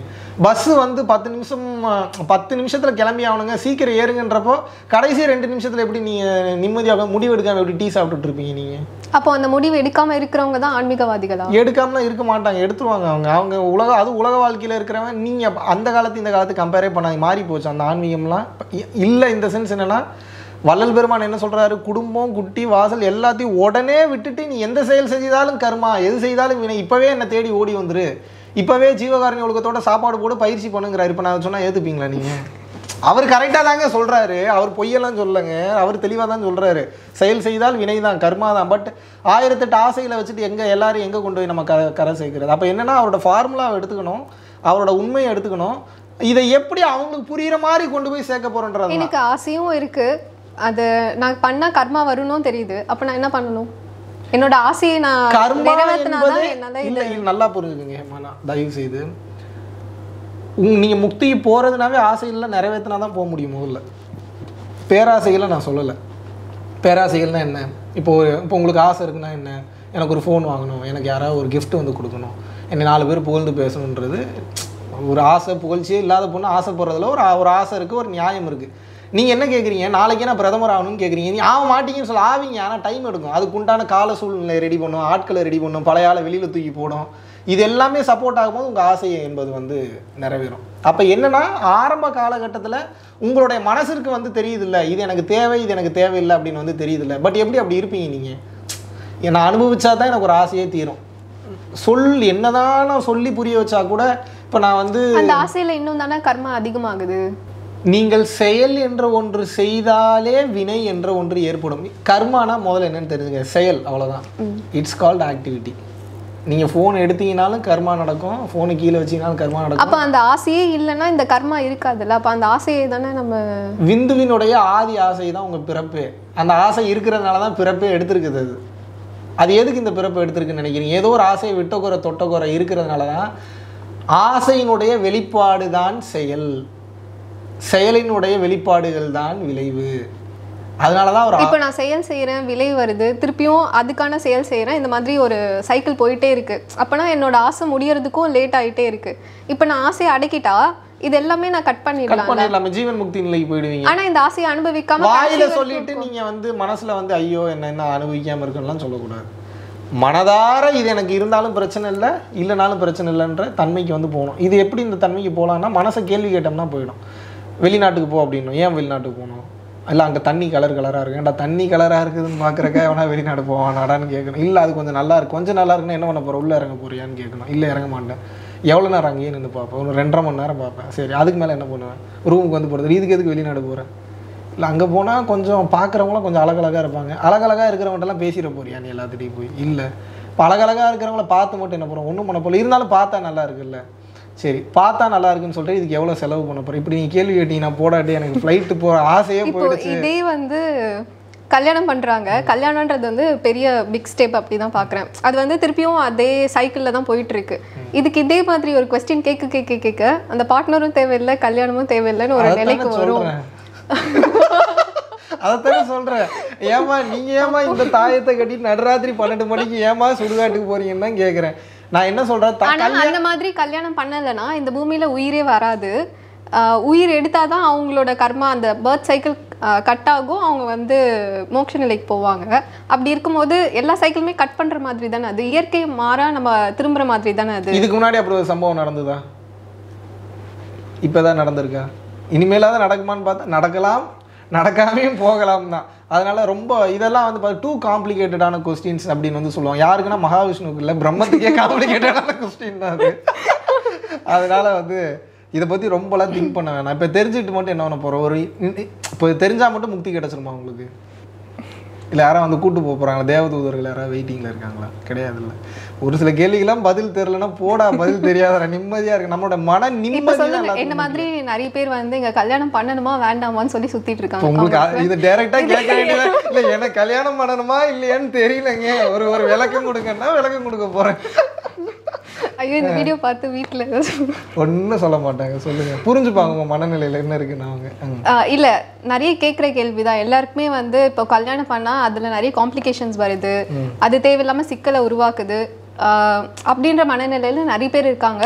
முன்னாடி ஜென்ரேஷன்லாம் இப்படி யோசிச்சதே கிடையாது. எல்லாருமே டிஃபால்ட்டாக இந்த ஏஜ்ல மேரேஜ் பண்ணிட்டு போகணும் அப்படின்ற ஒரு செட்டப் இருந்துச்சு. இப்போ வந்து இல்லை நான் சிங்கிளாகவே இருந்துக்கிறேன். இல்லை அதுக்கு உண்டான காரணம் என்னன்றது முதல்ல சொல்லிடுறேன். அந்த காலத்தில் எப்படி குடும்பத்தை அவ்வளோ நிம்மதியாக கொண்டு போகும், சண்டைகள் இருக்கு தான் செய்யும், பட் இப்போ இருக்கிற அளவுக்கு அப்போ கிடையாது. காரணம் என்னென்னா பெண்கள் ஆண்களுக்கு அடிபணிந்து தான் போகணும். கல்லானாலும் கணவன் புல்லானாலும் புருஷன், காலில் எந்திரிச்சோன்னு ஆசீர்வாதம், இவ்வளோ இது அடிமைத்தனம் சொல்ல முடியாது. வேறு சில காரணங்களுக்காக கலாச்சாரம் தோற்றுவிக்கப்பட்டது. இப்போ அவ்வளோ தூரம் அதுக்குள்ளே டீட்டெயிலாக போக வேணாம். எப்பயுமே ஒரு டாமினன்சி லெவல் இருக்கும்போது ஒரு லோயர் ஃப்ரீக்வன்சி இருக்கக்கூடிய எனர்ஜியை டாமினேட் பண்ணணும்னு தான் நினைக்கும். அந்த ஆண் தன்மை பெண் தன்மையை டாமினேட் பண்ணணும்னு நினைக்கும். ஸோ வீட்லேயும் அப்படியே இருக்கிறாங்கன்றப்போ எல்லா கடுப்பையும் கஷ்டத்தையும் மொத்தத்தையும் அவங்க எடுத்து போட்டுப்பாங்க. யார்? பெண்கள் வந்து எடுத்து போட்டுப்பாங்க. ஆனால் வந்து வெளியில் காமிச்சிக்க மாட்டாங்க. அதனால் அன்றைக்கி அந்த மாதிரி இருந்தது, இன்றைக்கி அப்படி கிடையாது. ஏண்டா உனக்கு ஈக்குவலாக எனக்கு சொத்துல ரைட்ஸ் இருக்குது, உனக்கு ஈக்குவலாக குழந்தைங்க மேலே ரைட்ஸ் இருக்குது, உனக்கு ஈக்குவலாக எனக்கு சொத்து பத்தெல்லாம் தாண்டி சட்டத்திட்டங்களையும் எனக்கு உரிமைகள் இருக்குன்றப்போ கேள்வி கேட்கணுன்னு தான் முதல்ல போகிறாங்க. எதாக இருந்தாலும் இதை நான் கேள்வி கேட்குறது தப்புன்னு சொல்ல வரல. கலாச்சாரம் மாறும்போது கால சூழ்நிலையும் வந்து மாறுது. அப்போ என்னென்னா முதல்ல ஒரு மைண்டே வச்சு சமாளிக்க முடியல. இப்போ 2 மைண்டை வச்சு எங்கே போய் சமாளிக்கிறது? மைண்டை சமாளிக்கிறது அவ்வளோ ஈஸியாக அவங்களுக்கு. மைண்டை சமாளித்தா எல்லாத்தையும் சமாளிச்சிடலாம், அது சாதாரண விஷயம் இல்லை. பிரச்சனை என்னென்னா இப்போ இருக்கிற யங்ஸ்டர்ஸுக்கு கல்யாணம்னா முதல்ல என்னென்னு தெரிய மாட்டேங்குது. இது ஏதோ ஒரு சடங்கு சம்பிரதாயம் மாதிரி குறிப்பிட்ட காலகட்டம் வந்தால் 2 பேரும் ஒருத்தர் கழுத்து நீட்டணும், ஒருத்தர் தாலி கட்டணும், இல்லை ஒருத்தர் வந்து மோதிரம் போடணும், இல்லை வந்து நம்ம வந்து தர்காவுக்கு போய் நம்ம வந்து கல்யாணம் பண்ணிக்கணும்னு சொல்லி ஒரு குறிப்பிட்ட வயசு வந்தாவே அது கம்ப்ளீட்டாக வந்து எப்படி நினச்சிக்கிறாங்கன்னா அது ஏதோ ஒரு சடங்கு சம்பிரதாயம் மாதிரி வந்து நினச்சிக்கிறாங்க. நான் என்ன கேட்குறேன், ஒரு வில்வித்தை வந்து போகிறீங்க, வில்வித்தையில் வில்லு விடணும் அம்பு விடணும் அப்படின்னா ப்ராக்டிஸ் பண்ணி பண்ணுறீங்க, சரி ஓகே. நீங்கள் வந்து ஒரு வரைகலை ஓவியத்துக்கு போகிறீங்கன்னா ப்ராக்டிஸ் பண்ணுறீங்க, சரி ஓகே. வாழ்க்கையிலே பெரிய விஷயம், காலம் ஃபுல்லாக வாழ போகிறீங்க, ஒவ்வொரு நாளும் புதுசு, ஒவ்வொரு நொடியும் புதுசு. பெண்ணா என்னன்னு தெரியாது, பெண்ணோட உடம்புன்னு என்னன்னு தெரியாது, அவங்களோட கண் எதுக்காக செயல்படுது, மெய்ஞானத்துக்கு மெய்யியலுக்குள்ளே நீங்கள் போக வேணாம். முதல்ல நார்மலாக எந்தெந்த பொண்ணு எதுக்கு எப்போ எப்படி கண் சுமுட்டுவான்னு இருக்குல்ல, எதுக்கு இப்படி கண் சுமுட்டுறாங்க, இப்போ என்ன நினைக்கிறா, ஒரு சில நேரத்தில் வேணுங்கிறதே ஒரு சில நேரத்தில் வேணாங்கிறாள்.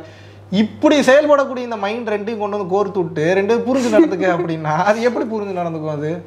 அதுக்கு டோட்டலாக ஒரு ஐடியாலஜியே இருக்காது, டோட்டலாக ஐடியா இருக்கா. முதல்ல இதோட பாடியை பற்றியே அதுக்கு ஐடியா கிடையாது. புதுசாக ஒரு பாடி கொண்டு அதுக்கு சம்மந்தமே இல்லை. அது நார்த் போல்னா சவுத் போல், அது பாடி ஷேப் வேறு மாதிரி இருக்கும், அவங்களோட நீடு வேறு மாதிரி இருக்கும், அவங்களோட மென்டல் அண்ட் ஃபிசிக்கல் நீட்ஸ் கம்ப்ளீட்டாகவே வேறு மாதிரி இருக்கும். இந்த மெக்கானிசத்தை பிடிச்சி கொண்டு வந்து டக்குன்னு வாழ்கிறானா எப்படி இருந்து வாழ்வாங்க?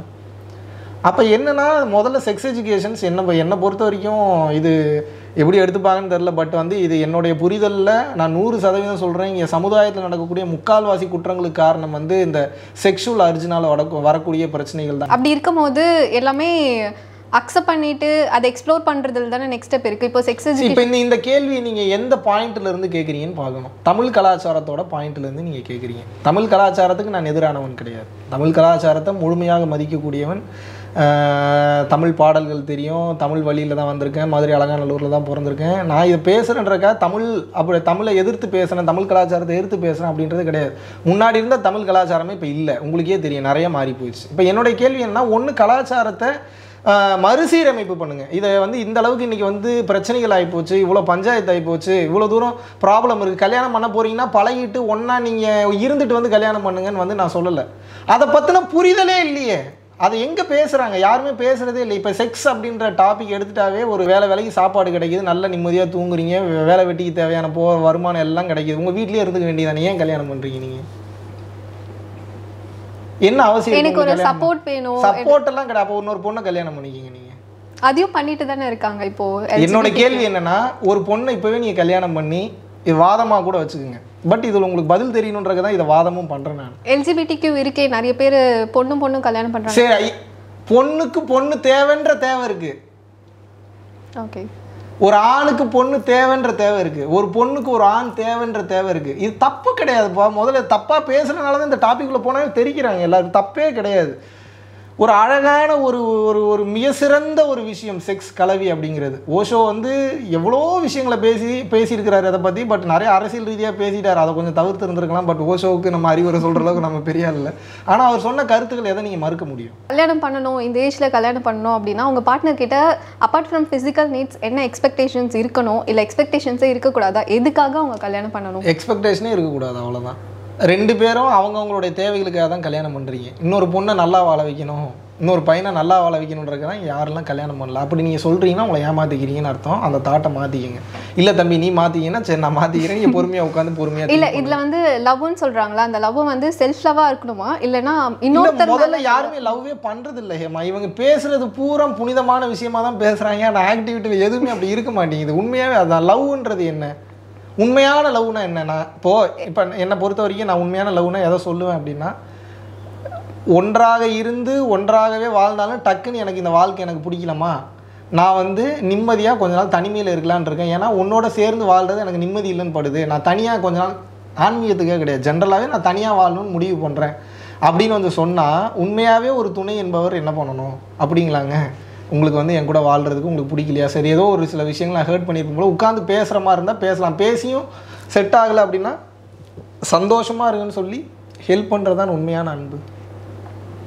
ஜீவனாம்சம் கொடுத்து பிரிச்சுட்டு தனியாக பிரிச்சுட்டு வந்துட்டோம் அப்படின்னா உனக்கு எனக்கு சம்மந்தமே இல்லை, உனக்கு நான் பணம் அனுப்பணுன்றது இல்லை, உனக்கு நான் ஹெல்ப் பண்ணுன்றது. இது நல்ல விஷயம் தான். அப்படி பிரிஞ்சிருக்கிறது காரணம் என்னென்னா, இன்றைக்கி மனிதனோட மைண்டு நிற்க மாட்டேங்குது. இன்றைக்கி இந்த பணம் கேட்டால் மறுபடியும் தேவையில்லாத டிவோர்ஸ் ஆனதுக்கப்புறம் தேவையில்லாத பிரச்சனைகளை கொண்டு வருவாங்களோன்றதுக்காக அதை வந்து என்கரேஜ் பண்ணுறதில்ல. பட் அப்போ என்ன, சமூகமே வந்து பார்த்தீங்கன்னா ஒரு தவறான புரிதலில் கண்ணோட்டத்தில் தானே அப்போ செயல்பட்டுக்கிட்டு இருக்கு. நான் இன்னொரு பெர்ஸ்பெக்டிவ்ல என்ன பார்க்குறேன்னா, இந்த லவ்ன்றது வந்து அன்பு தானே. நான் என்னோட அன்பு வந்து என்னோட பேரண்ட்ஸ் மேலே வச்சுருக்கேன், எனக்கு கூட சுற்றி இருக்கிற ஃப்ரெண்ட்ஸ் மேலே வச்சுருக்கேன். அப்படி இருக்கும்போது நான் எதுக்கு அன்புன்றதை ஒரு பர்சன் மேலே வைக்கணும், அவங்களுக்கு எல்லாமே செய்யணும், அந்த மாதிரி ஒரு க்ரைட்டீரியா ஏன் செட் பண்ணி வைக்கணும்? ஒரு பார்ட்னர்ஷிப் எதுக்கு தேவை? அஃப்கோர்ஸ் நீங்கள் ஒரு பையனை தானே லவ் பண்ண முடியும். உங்களுக்கு ஒரு தேவை இருக்குன்னா நான் ஒரு பையனை தானே பண்ண முடியும். நான் ஒரு பொண்ணை பண்ண முடியும், நீங்கள் ஒரு பையனை லவ் பண்ணி கல்யாணம் பண்ணிக்க முடியும். அப்படி தானே? எப்படி அது மாறி எப்படி பண்ணுவீங்க? மாறின்னு இல்லை, லவ்ன்றது வந்து யூனிவர்சல் தானே. I have to love everything and every ஒன்ல சொல்கிறதுக்கு நல்லா இருக்கும். அப்போ நீங்கள் கல்யாணம் பண்ணாமல் இருந்துட முடியுமா? இது ஒரு பஞ்சாயத்துக்காக போட்டிக்காக பேசக்கூடாது. எனக்கு ஒரு தேவை இருக்குன்றது எனக்கு தெரியும், அதை நான் கல்யாணம் பண்ணாதான் எனக்கு கிடைக்குன்றதும் தெரியும், கல்யாணம் பண்ணாதான் சமூகம் என்ன தப்பாக பேசாதுன்றது தெரியும், சமூக சட்டத்திட்டங்களுக்குள்ளேயும் கொண்டு வந்துட்டாங்கன்றப்போ நான் உணர்ந்துட்டேன். சூன்யம் லைட்டெல்லாம் பார்த்துட்டேன். அதுக்காக சூன்ய லைட்டெல்லாம் பார்த்துட்டுன்றக்காக தமிழ்நாடு சட்டத்திட்டங்களுக்கும் இந்திய அரசியலமைப்பு சட்டத்திட்டத்துக்கும் உட்படாமல் நான் செயல்பட முடியுமா? ஆனால் ஒரு புரிதல், உண்மையான புரிதல் இருக்கிறவங்களுக்கு இந்த சட்டத்திட்டமே இல்லையே, எல்லாமே ஒன்று தானே. அவங்க நிறைய ஃபேமிலிஸ் வந்து வாழ்ந்துட்டு இருக்காங்க. இப்போ வந்து கல்யாணம் பண்ணால் தப்பாக தான் கல்யாணம், புரிதல் வந்து டு த கோர் இருக்கும். புரிதல் இந்த சென்ஸ் என்னென்னா, இவங்க ஒருத்தர் புரிஞ்சுக்கிட்டதெல்லாம் இருக்காது. ஏன்னா அது அவங்களாலே புரிஞ்சுக்க முடியாது. அந்த ரெண்டு கேரக்டருமே ரெண்டும் மேட்ச் ஆகிற மாதிரி பிளஸ்ஸிங்ஸ்லேயும் வந்திருக்கும். அது பிறக்கும் போதே அந்த சில நட்சத்திரங்கள்லாம் இருக்குது. ஒரு சில நட்சத்திரங்களை ஒவ்வொன்றும் அட்ராக்ட் பண்ணும். இப்போ 2ஆம் நம்பர்காரங்களை, நீங்கள் ஜாதகத்தை பேசுகிறீங்களா? ஜாதகம் தான், ஆஸ்ட்ராலஜினா ஜாதகம் தானே. 2ஆம் நம்பர் நீங்கள் எழுதி வச்சுக்கோங்க, 7ஆம் நம்பர் அட்ராக்ட் பண்ணும், 7ஆம் நம்பர் 2ஆம் நம்பர் அட்ராக்ட். ஆனால் இந்த ஃபார்முலா எல்லாருக்குமே ஒர்க் அவுட் ஆகுறது இல்லை, இந்த ஜாதகம் ஒர்க் ஆகுறது இல்லையே. 100% 10 பொருத்தமும் பார்த்து கல்யாணம் பண்ணுறவங்களும் டிவோர்ஸில் தானே வந்து நிற்கிறாங்க. வீடியோஸில் வந்து ரொம்ப கிளியராக சொல்லியிருக்கேன் நான் முன்னாடியே. பொருத்தம் என்பது வெறும் நட்சத்திரங்களை வைத்து மட்டும் பார்ப்பது கிடையாது. இப்போ உங்களோட அனுபவங்கள் ஒரு மாதிரி இருக்கும். ஜாதகத்தில் உச்சகட்டத்தில் இருக்கிறவங்களாம் இருக்காங்க. எப்படின்னா, நீங்கள் ஒரு ஜாதகத்தை வைக்கிறீங்கன்னா இந்த டைம் இந்த டைம் இந்த டேட்டுக்கு ஒரு இறந்துருவார் அப்படின்னு சொன்னவங்களாம் இருக்காங்க. ஒரு வாரத்துக்கு முன்னாடி உங்கள் வீட்டுக்கு பச்சை பெயிண்ட் தான் அடிச்சிங்கன்னு சொல்லி கேட்டவங்களா இருக்காங்க. ஒரு மாதத்துக்கு முன்னாடி உங்களோட முகம் பார்க்குற கண்ணாடி கீழே விழுந்து உடனே இவர் நான் அவர் வீட்டுக்கு போய் பார்த்துட்டு வந்துட்டு இருந்தார். எப்படி இவ்வளோ தூரம் கணிக்க முடியுது? எல்லாமே பஞ்சபூத தத்துவங்களை பிரபஞ்ச தத்துவத்தோடு கனெக்ட் பண்ணும்போது ஒரு சில பேர் பிறந்த நேரம், நாள், லக்னம் இதெல்லாம் வச்சு வந்து நம்மளால் ஜாதகமே இல்லைன்னா கூட நம்மளால் வந்து லக்னங்கள் வந்து கணிக்க முடியும். அந்த வகையில் பார்க்கும்போது பித்தாகரஸ் தேட்டம்னு ஒரு தேட்டம் இருந்தது, கேள்விப்பட்டேன். பித்தாகரஸ்னு ஒருத்தர் இருந்தார். அவர் யாரை தெரியுமா கடவுளாக கும்பிட்டார் தெரியுமா உங்களுக்கு? கேள்விப்பட்டிருக்கீங்களா? 10ஆம் நம்பரை தான் கும்பிட்டார். அவர் வெறும் நம்பர் 10 தான் கும்பிட்டார். அவருக்கு என்ன அறிவு இல்லையா? அவர் எழுதாத தத்துவ விளக்கங்களா, ஞான விளக்கங்களா? ஏன் அவர் 10ஆம் நம்பரை கும்பிட்டார்? என்ன காரணம் அப்படின்னா, அந்த 0 அப்படின்றத அவங்க வந்து இருள் தன்மையாகவும் 1 அப்படின்றத வெளிச்சத்தின் தன்மையாகவும் வந்து பார்க்குறாங்க. ஸோ 10ஆம் நம்பரை கும்பிட்டு பல விஷயங்கள் அவங்க சாதிச்சிருக்காங்க, மக்களுக்கு நிறையா கொடுத்துருக்குறாரு. இப்போ என்னுடைய கேள்வி என்ன அப்படின்னா, இது எதுவுமே நம்ம ஒரு குறிப்பிட்ட ஐடென்டிட்டிக்குள்ளே போய் நம்ம போய் அடக்கிக்க வேணாம்னு நினைக்கிறேன் நான். நம்ம எப்படி பார்க்குறோமோ அப்படி காட்சி கொடுக்கும். ஆட்டம்ஸோட சேர்க்கை தான் எல்லாமே. அதுக்குள்ளே தான் லைட் இருக்குன்றப்போ உங்களுக்கு என்ன 10ஆம் நம்பராகவும் காட்சி கொடுக்கும். இறைவன் பவன் சில நேரத்தில் உருவமாகவும் காட்சி கொடுப்பான், லைட் எனர்ஜியாகவும் காட்சி கொடுப்பான், சவுண்டாகவும் காட்சி கொடுப்பான். எப்படி வேணாலும் காட்சி கொடுக்க வாய்ப்பு இருக்குது. நம்ம அதை ரிசீவ் பண்ணுறதுக்கு தயார் நிலையில் இருக்கணும். கடவுளை பார்க்கணுன்றீங்க, நைட்டு 12 மணிக்கு. என்னோட கொஸ்டின் நீங்கள் மறைஞ்சிடுச்சுன்னு நினைக்கிறேன். இந்த ஜாதகம் வந்து சில டைம் உண்மையாகிறதும் பொய்யாகிறதும் எப்படி சில கணிக்கிறது கரெக்டாக இருக்குது, ஆனால் எல்லாமே அவங்களால கரெக்டாக கால்குலேட் பண்ண முடியல. ஜோதிடம் பார்ப்பவர்களை தான் தவறுன்னு நான் சொல்லுவேன். நான் ஜோதிடத்துக்கு தான் வக்காலத்து வாங்குறேனே தவிர ஜோதிடம் பார்ப்பவர்களுக்கு நான் வக்காலத்து வாங்கலை. நான் என்ன காரணம்னா, புலிப்பாணி மாதிரியான எங்கள் ஐயன், எங்கள் அப்பன் சிவபெருமான், நம்மளோட மூதாதையர்கள் அகத்தியர், போகர், சட்டைமுனிநாதர், காலங்கிநாதர், இரட்டை நாக்கு சித்தர், சிவானந்த பரமஹம்சர் இவ்வளோ மாதிரியான காலத்தில் இருந்தால் ஜோதிடம் எப்படி பொய்யாகும்? அது பொய்யாகிறதுக்குலாம் வாய்ப்பில்லை. இன்றைக்கு வந்து மேம்புல் மேய்ந்து விட்டு சில பேர் வந்து ஜாதகம் பார்க்குற அப்படின்ற பேர் 1 year 2 year கோர்ஸ் படிச்சுட்டு வந்து ஆமாம், அப்படி பார்க்குறவங்க நல்லா பார்க்குறவங்களும் இருக்காங்க. பட் சக்ஸஸ் ரேட் வந்து கம்மியாக தான் இருக்குது. பாரம்பரியமாக பார்க்குறவங்க கரெக்டாக பார்க்குறாங்கன்னு சொல்ல முடியாது. ஸோ ஜோதிடம் 100% சரிதான், அதில் மாற்றுக்கிறதே கிடையாது. ஜோதிடத்தை உனக்கு கரெக்டாக பார்க்க தெரியுமா? அதுதான் கேள்வி. அப்புறம் coming back to this question, like partner எதுக்கு தேவை? கண்டிப்பாக நம்மளுடைய ஃபிசிக்கல் நீடுக்காக தான் நம்ம கல்யாணமே பண்ணிக்கிறோம். இதை தாண்டி நீங்கள் எதாவது சொல்கிறீங்கன்னா அதுக்கு அடுத்து இருக்கக்கூடிய குழந்தைய தான் நீங்கள் சொல்ல முடியும். நீங்கள் அதுக்கு முன்னாடி எதை சொல்லுவீங்க? நீங்கள் இப்போ குழந்தைன்னு வந்துட்டாவே அது ஃபிசிக்கல் நீடு இல்லாமல் எப்படி குழந்தை பிறக்கும்? அப்போ அஃப்கோர்ஸ் நீங்கள் ஆட்டோமேட்டிக்காக வந்து பார்த்தீங்கன்னா ஃபிசிக்கல் நீடு இல்லாமல் இதை சொல்கிறதுக்கு என் மேலே கோவம் வர மாதிரி இருக்கும். உங்களுக்கு பார்க்குறவங்களுக்கு வந்து என்ன இவ்வளோ ஓப்பனானது, நம்ம என்ன அவ்வளோ மோசமாக இருக்குன்னு தோணும். ஆனால் நல்லா யோசித்து பார்த்தீங்கன்னா உங்களுக்கு தெரியும், இந்த உலகம் இயங்குவது 2 தேவைக்காக. 1 வயிற்று தேவை, சாப்பாடுக்கு அரிசி வேணும், பருப்பு வேணும், கொத்தமல்லி, காய்கறி வேணும், அதுக்கு பணம் வேணும். அதனால தான் உழைக்கிறீங்க. இப்போ எங்கள் அம்மா அப்பா இப்போ நான்லாம் ஏன் உழைக்கிறேன்? எங்களுக்கு சாப்பாடு வேணும். சாப்பாடு இல்லை, இப்போ ஞானி யோகிக்கு சாப்பாடு தேவை இல்லையா? யாராக இருந்தாலும் சாப்பாடு தேவை, அதுக்கு உழைச்சி தான் ஆகணும். இந்த கிளாஸ் எடுக்கிறோம். அது போக வந்து பார்த்தீங்க அப்படின்னா முன்னாடி ஈவென்ட் மேனேஜ்மெண்ட் பிஸ்னஸ் வந்து பண்ணிட்டு இந்த மாதிரி எல்லாத்துக்கும் ஒவ்வொரு தேவை இருக்குதானே. உடல் தேவை எல்லாருக்குமே ஒரு எக்ஸ்பெக்டேஷன்ஸ் இருக்குதான். பேரண்ட்ஸ்க்கும் ஒரு எக்ஸ்பெக்டேஷன்ஸ் இருக்கு. 200% ஒரு வீடியோவே பேசியிருந்தேன். தாய் என்பவள் யார் உண்மையான தாய்? உங்கள் பிள்ளைய உங்கள் குழந்தைய மட்டும் நல்லா பார்த்துக்கிட்டு தாயின்லாம் சொல்லாதீங்கன்ட்டேன் நான். ஏன்னா எல்லா உயிர்களையும் தன் உயிர் போல கதி. உங்கள் சொத்து பத்தை கொண்டு போய் கொடுக்க வேண்டாம். இன்னொரு உயிருக்கு வருத்தப்பட்டால் உங்களுக்கு வலிக்கலையே, கஷ்டப்பட்டால் வலிக்கலையே, அப்புறம் எப்படி நம்ம தாயாக இருக்க முடியும்? என் பிள்ளை, என் குழந்தை, என் பேரன், என் பேத்தி, நீங்கள் என் கூட மட்டும் நல்லா இருங்க, என் ஃபேமிலியில் இருக்கிறவங்க மட்டும் நல்லா இருக்குன்னு பக்கத்து வீட்டுக்காரன் என்ன ஆனான்றது கூட நம்ம கண்டுக்கிறது இல்லையே. ஒவ்வொருத்தனையும் போய் கண்டுக்கணுன்றது அவசியம் இல்லை ஹேமா. அந்த குணம் இருக்கணும்ல. ஒரு காரை விட்டுட்டு நான் திருமார் அன்னைக்கு வந்தானேன்னு தெரியல, இவனோட அண்ணன் தான் வந்திருந்தான், மணிமாறன் வந்திருந்தான். ஒருத்தர் என்ன பண்ணுறாரு, கோயம்புத்தூரில் நாங்கள் காரில் பின்னாடி வந்துட்டுருக்கோம். தங்கச்சி வந்து மால் கூப்பிட்டு போனான்னா ப்ரூக்ஃபீல்ட் மால் போயிட்டு ரிட்டன் வந்துட்டு இருந்தோம். மணிமாறன் ஒய்ஃபு கூட என்னோட தங்கச்சி வந்திருந்தா. முன்னாடி இன்னொரு கார் வந்து போயிட்டு இருந்தது. போயிட்டு ஓரமாக லெஃப்ட் ஓரம் கட்டி நிப்பாட்டினோடனே மக்காச்சோளம் வந்து சாப்பிட்லாம் அப்படின்னு சொல்லிட்டு ஆசை.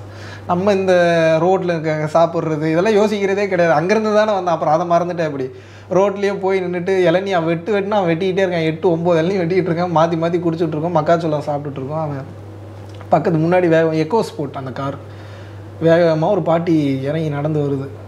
அவ்வளோ வெயிலாமல் அவ்வளோ தூரம் ஹீட்டை கொளுத்தி மக்காச்சோளத்தை வந்து ரெடி பண்ணி அது காரம் அந்த எலுமிச்சை மிளகாலாம் போட்டு சூப்பராக கொடுக்குறான். அவனுக்கு அந்த மாதிரி டிஷ் அங்கே கிடைக்கிறதே கஷ்டம். முதல்ல அங்கே உணவு சாப்பிட்றதுக்கு ஹோட்டல்ஸுமே பக்கத்தில் கிடையாது. அவன் எவ்வளோ சொல்கிறான்னா 3 சேர்த்து 50 ரூபா சொல்கிறான்.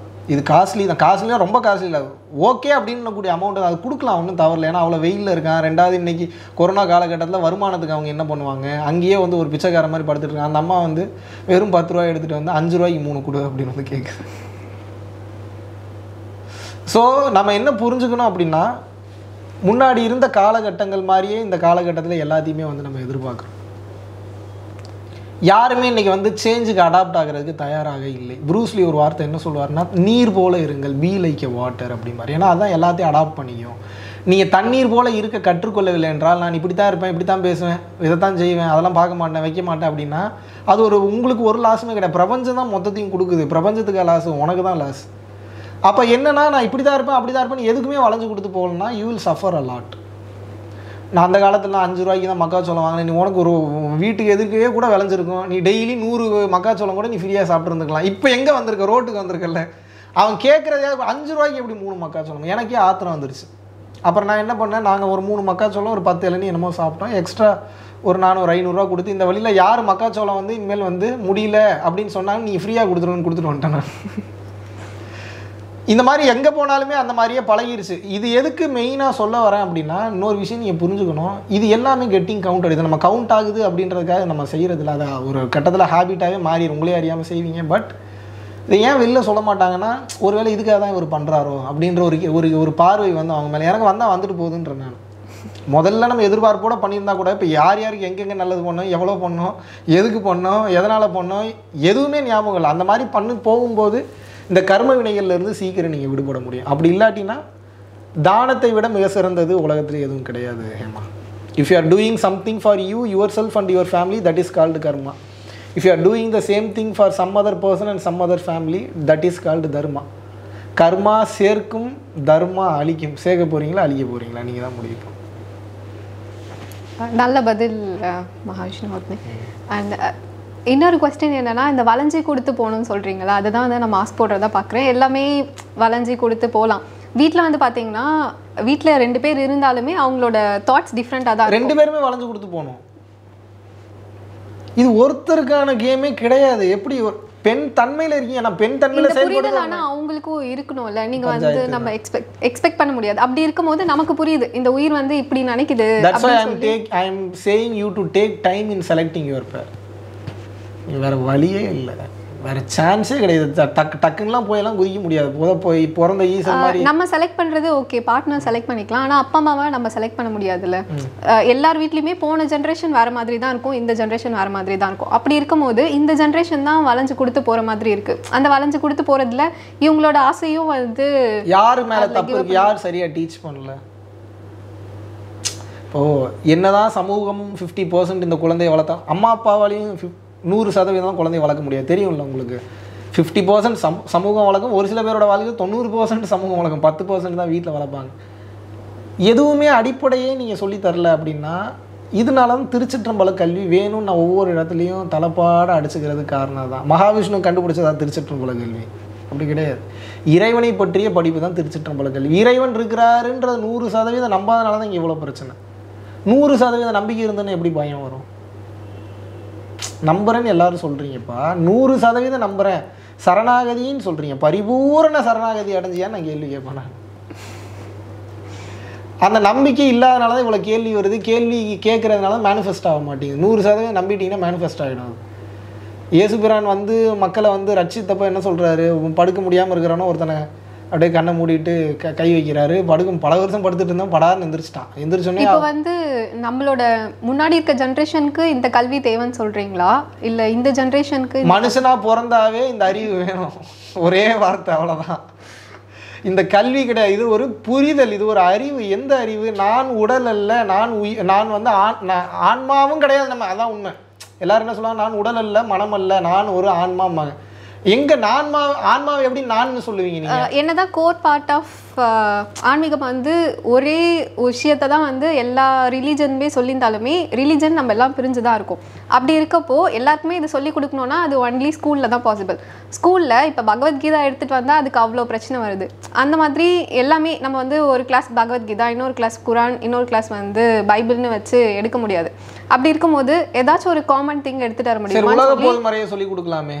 திருக்குறள் சொல்லி கொடுக்கலாம். அந்த திருக்குறள் மனப்பாட பகுதியாக மட்டும்தான் இருக்குது. அந்த சின்ன வயசில் எனக்குமே புரிஞ்சிருக்காது. நானுமே அது வந்து மார்க்குக்காக மட்டும்தான் படித்தேன். இப்போ கூட உட்காந்து விஜய் சேதுபதி மாதிரி இருக்கிற ஆளுங்க தான் திருக்குறள் படிச்சுட்டு இருக்காங்க.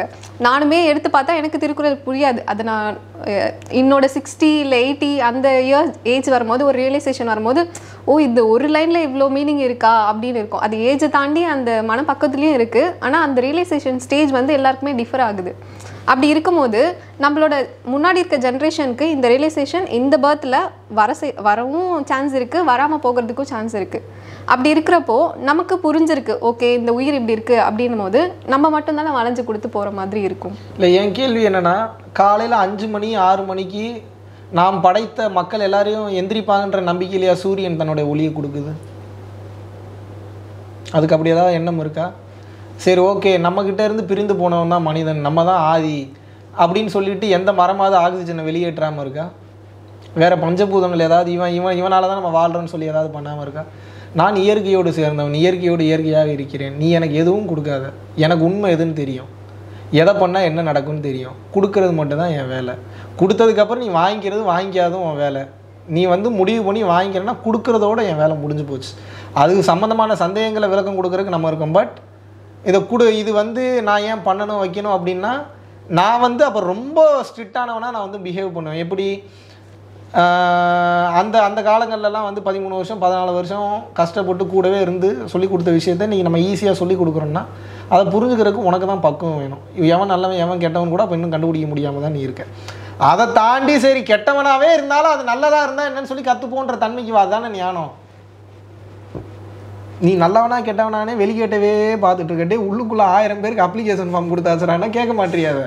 அப்போ என்னென்னா, எல்லாரும் கரை தேறி போகணும் அப்படின்றதான் என்னுடைய விருப்பம், ஒவ்வொரு சித்தர்கள் மகான்கள் முனிவர்களுடைய விருப்பம். ஆனால் நீங்கள் நினைக்கிற மாதிரி அது நடக்காது. இதை பற்றி ஒரு வீடியோ முன்னாடியே பேசியிருக்கேன். சித்தர்கள் நினைத்தால் அவர்களுக்கு இருக்கும் ஆற்றலில் ஒரே வினாடியில் மொத்த உலகத்தையும் திருத்தி விடலாமே, ஏன் திருத்துவதில்லைன்னு. எப்பா, இது வந்து ஒரு ரீசைக்ளிங் ப்ராசஸ்க்கு உண்டான பிளேஸு. ஒரு கத்தி ஃபுல்லாக ரத்த கரையாக இருக்குது அப்படின்னா வரக்கூடிய தண்ணியில் கத்தியை வைக்கிறீங்கன்னா அந்த கரையை கழுவிடும், கத்தியை ரிமூவ் பண்ணிட்டு நீ ஃப்ரீ ஆகிடு, சேஃப்டி ஆகிடுன்ற மாதிரி. பூமின்றது வந்து ஒரு தனி கிரகம். இந்த கிரகத்தில் மனித பிறவியை உங்களுக்கு வந்து அனலைஸ் பண்ணுறதுக்காக கொடுத்துருங்க. ஆனால் நீங்கள் மனிதன் கிடையாது, அதான் பெரிய காமெடி. ஆனால் நம்ம மனிதன் நினச்சி உட்காந்து மனிதனாகவே பேசுகிறோம், மனிதனாகவே பார்க்குறோம். மனிதன் லிப்ஸ் எனக்கு அழகாக இருக்குது, கண் அழகாக இருக்குது, இது அழகாக இருக்குது, அது அழகாக இருக்குன்னு இதுலேயே வாழ்ந்து இதுலேயே செத்துறோம். சாகும்போது கூட இன்னும் கொஞ்சோண்டு ஐலைனர் போட்டுருந்தா நல்லா இருந்திருக்குமேன்ற மனநிலையில் தான் இன்றைக்கி வந்து பெண்கள் வந்து, எல்லா பெண்களையும் சொல்ல மோகம் சொல்கிறேன் நான். அப்படி இருக்கிறவனை கூப்பிட்டு வந்து ஒரே நாளில் வந்து மொத்தத்தையும் விடு, இதை பண்ண அதை பண்ண யாருமே வந்து கேட்க மாட்டாங்க. அப்போ என்னென்னா, மக்களுக்கு பிடித்த மாதிரியான ரூட்லேயே போவோம், அவங்க எதை விரும்புகிறாங்களோ அதவே பேசுவோம். ஆனால் ஞானம் எல்லாத்துலேயும் பேசுவோம். ஞானம் இல்லாத இடம் எது இருக்குது? பிக் பாஸில் ஞானம் பேசுவேன். பிக் பாஸுக்கு போய் பேசணும்னு சொல்ல வரல, பிக் பாஸை பற்றி ஞானம் பேசலாம். ஆக்சிடென்ட் ஆச்சுன்னா ஆக்சிடென்ட்டை பற்றி ஞானம் பேசலாம், ஞான விளக்கம் கொடுக்கலாம். எதில் தான் உங்களுக்கு ஞான விளக்கம் கொடுக்கும்? இந்த ஞானம்ன்றது வந்து புரிதலா இல்லைனா வந்து பகுத்தறியும் அறிவா? ஞானம்ன்றது என்ன? ஞானம்ன்றது முதல்ல ஒரு நிலை அப்படின்னா, எதுவுமே நம்மளது இல்லை, எதுவுமே நம்ம படைக்கலை, இங்கே எதுக்குமே நம்ம காரணகர்த்தா கிடையாது அப்படின்றத உணர்வு ரீதியாக எவன் ஒருத்தன் உணர்ந்துட்டானோ அவனோட வேகம் குறைஞ்சிரும். ரெண்டாவது, அவனோட ஸ்பீச் வந்து பார்த்தீங்கன்னா அவ்வளோ கிறிஸ்டல் கிளியராக இருக்கும், எனர்ஜி வந்து லாஸ் ஆகாது. ரெண்டாவது, அப்படி ஒரு கேரக்டர் நீங்கள் பார்த்தீங்கன்னாவே அது ஒரு தனி பீஸாக தெரியும். அது யாருக்கு கண்ட்ரோல் ஆகாது, அது அடங்காது. ஏன்னா அது பிரம்மமாக தான் இருக்கும். அதை கொண்டு வந்து நீ சட்டத்திட்டங்களுக்குள்ளே அடங்குனா நடிக்கிறதுக்கு வேணால் அடங்குமே தவிர அது எப்பயுமே ஆல்ஃபாவாக தான் இருக்கும். அந்த ஆல்ஃபா மேலே வந்து ஆல்ஃபா மேலோ இல்லை வந்து ஃபீமேல்கிட்ட அதுக்கு ஈக்குவலான பவரில் எது இருந்தாலுமே கூட அது அவுத்துட்ட கோழி மாதிரி அது தனியாக தான் தெரியும். அது வந்து அப்படி வந்து ஒன்றாக சேர்ந்து இருக்க விருப்பப்படாது. ஏன்னா தனிமையில் தான் பல விஷயங்களை உணர முடியும். முதல்ல இங்கே தனிமையாக இருக்கிறதுக்கே யாருக்கு இன்றைக்கி வந்து யாரும் தயார் நிலையில் கிடையாது. தைரியமாக இருக்கணும், கட்ஸோடு இருக்கணும், கான்ஃபிடென்ட்டாக பேசணும், உயிர் பயம் வரும். வரதுக்கு ஒரே ரீசனே இந்த பர்த் சைக்கிள்லேருந்து எஸ்கேப் ஆகணும்னு சொல்லிட்டு தான். இதோட ப்ராசஸ் என்னன்னு சொல்லிட்டு யாருமே இன்னி வரைக்கும் கிளியராக சொன்னதில்லை. எல்லாருமே சொல்கிறாங்க சமாதி ஸ்டேட்டு, மோக்ஷா, அது இதுன்னு சொல்லி தெரியாத வேர்ட்ஸாகவே யூஸ் பண்ணிகிட்டு இருக்காங்க. எக்ஸாக்டாக என்ன தான் நடக்கும், அந்த கடைசி நிலை என்ன, அந்த நிலையை அடையும் போது ஏன் இந்த பர்த் சைக்கிள்லேருந்து எஸ்கேப் ஆகும்? இது வந்து ஒரு $1 trillion கேள்வி, சரிங்களா? இதுக்கு நான் பதில் சொல்கிறேன், சொல்ல மாட்டேன்னு கிடையாது. பட் இப்போ நான் என்ன தான் சொன்னாலும் உங்களுக்கு அது வந்து இன்ஃபர்மேஷனாகத்தான் போகும். இப்போ நான் சொல்லுவேன், மூலாதாரத்துலேருந்து கவனத்தை கொஞ்சம் கொஞ்சமாக ஏற்றுங்க, ஒரு எறும்பு மாதிரி ஏறி கொண்டு வாங்க, நடுமுதுகு கொண்டு வாங்க, அங்கேருந்து உணர்வு நிலையை கொண்டு வாங்க, பின் கழுத்து கொண்டு வாங்க, அங்கேருந்து பிடரி கொண்டு வாங்க, உச்சி கொண்டு வாங்க, துரியத்துக்கு போங்க, துரியத்துக்கு மேலே இன்னொரு ஒரு அடி மேலே கொண்டு வாங்க, மறுபடியும் கீழே கொண்டு வாங்க, சைடில் கொண்டு வாங்க, புருவ மத்தியத்துக்கு கொண்டு வாங்க, கீழே இறக்குங்கன்னு சொல்லி ஒவ்வொரு உபதேசங்களும் நம்மளால் பண்ண முடியும். பட் இது எதுவுமே பேசுகிறதுக்கு நல்லா இருக்குமே தவிர, பில்டப்புக்கு நல்லா இருக்குமே தவிர, இதை நான் சொன்னால் உங்களால் ஞாபகம் வைத்துக்கொள்ள முடியாது. அந்த அனுபவத்துக்கு நீங்கள் போகும்போது கூட, இப்போ நான் பயிற்சி பண்ணுறேன், இப்போ நான் சமாதிக்கு போயிட்டு வந்துட்டேன், நான் சொல்கிறேன்னா கண்ணை மூடி மேலே பார்த்தேன், பயிற்சி பண்ணேன், டக்குன்னு அந்த புருவ மத்தியத்தில் கவனம் வைக்கும்போது அந்த புருவ மத்தியத்தில் ஒரு புள்ளியும் காணாமல் போயிடுச்சு. கடைசியில் அப்புறம் எங்கே போனேன்னே தெரிலன்னு தான் சொல்ல முடியும். நானே சூன்யத்துக்கு போயிட்டு வந்துட்டேன்னா. இப்போ நம்மளோட நண்பர் ஒருத்தர் வந்து வேற ஒரு பெரிய யோகா குரூப்பில் வந்து இருக்கிறார்.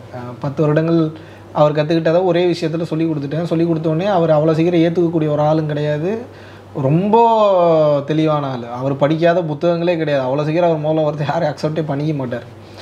மிகப்பெரிய இந்து மதவாதி வேறு அவர் வந்து அவ்வளோ சீக்கிரம் யாரையும் ஏற்றுக்கக்கூடிய ஒரு ஆளுமே கிடையாது. But very gentle human being. அவர் என்ன சொல்கிறாரு, அவர் அதுதான் சொன்னார், எப்படியும் எனக்கு எதுவும் நடந்துடக்கூடாதுன்றது என்னங்க எனக்குள்ளே நடந்துருச்சு.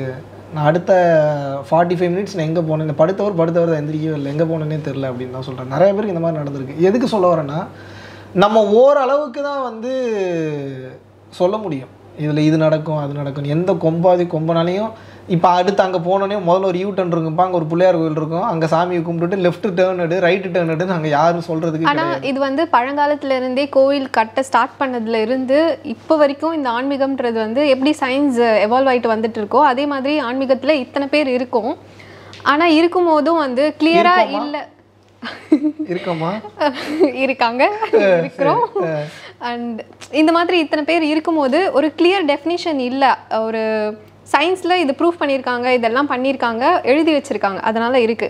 இத்தனை பேர் இதெல்லாம் அனுபவிச்சிருக்காங்க, இந்த ஸ்டேட்க்கு அப்புறம் இதுன்னு சொல்லி யாராலுமே கிளியரா சொல்ல முடியாது. அருப்பா எடுத்து பாருங்க, எத்தனை விஷயம் பேசியிருக்காரு. திருமூலர் தான் இருக்கிறதுல உயர்ந்தவர்னா, திருமூலரை கடந்து வள்ளல் பெருமான் வந்து அவர் எழுதின திருமுறையெல்லாம் எடுத்து நம்ம இன்னும் படிக்கல, அப்படிதான் சொல்லணும். அவர் எழுதலன்னா சொல்லக்கூடாது.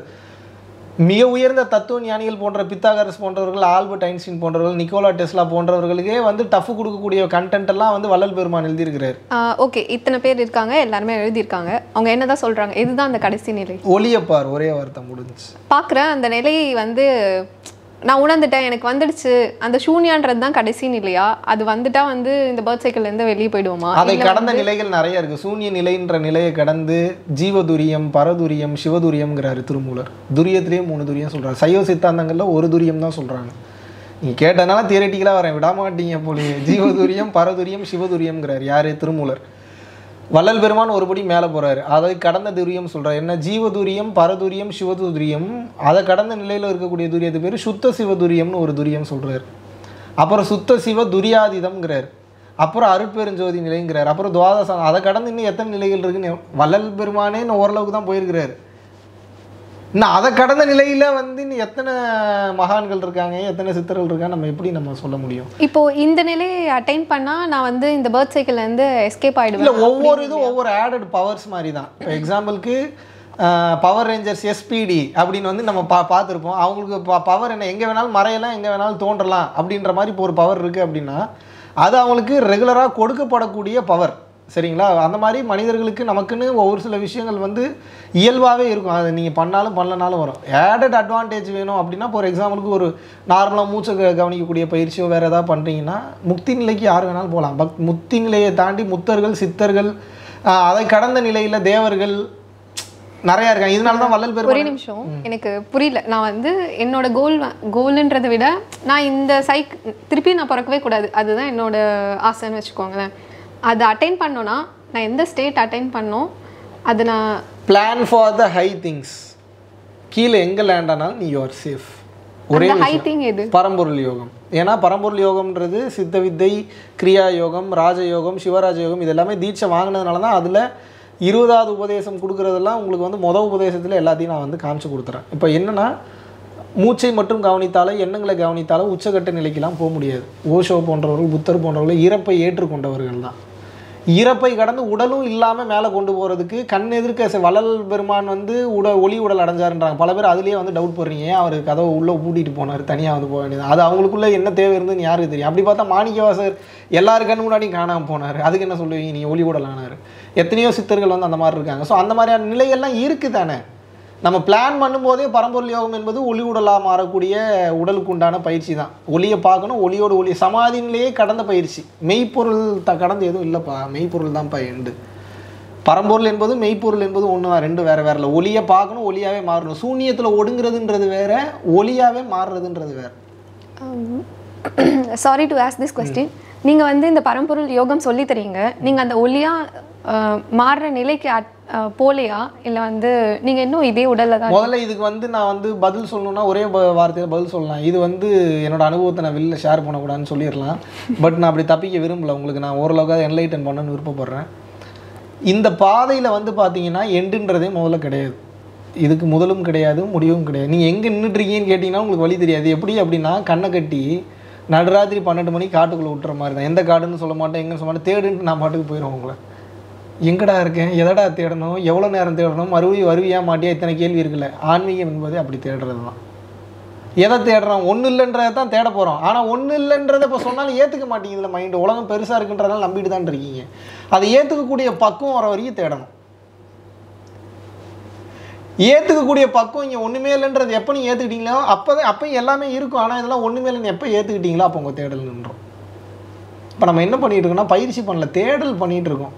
மூச்சுன்றதுக்குள்ளே என்ன இருக்குன்னு தேடிட்டு இருக்கோம். என்ன பண்ணிகிட்டு இருக்கோம், மூச்சுன்ற ஒரு சமாச்சாரத்துக்குள்ளே என்னத்தை தான் அப்படி மறைச்சி வச்சுருக்காங்கன்னு சொல்லி தேடல் பண்ணிகிட்டு இருக்கோம். எனக்கு இது உலக வாழ்க்கையில் இருக்கிறவங்களும் வந்து எதையோ ஒன்று தேடி தான் போயிட்டுருக்காங்க. இந்த ஆன்மீக பாதையிலையும் இருக்கவங்களும் எதையோ ஒன்றுன்றதை விட அந்த மூச்சு தேடி போயிட்டுருக்காங்க.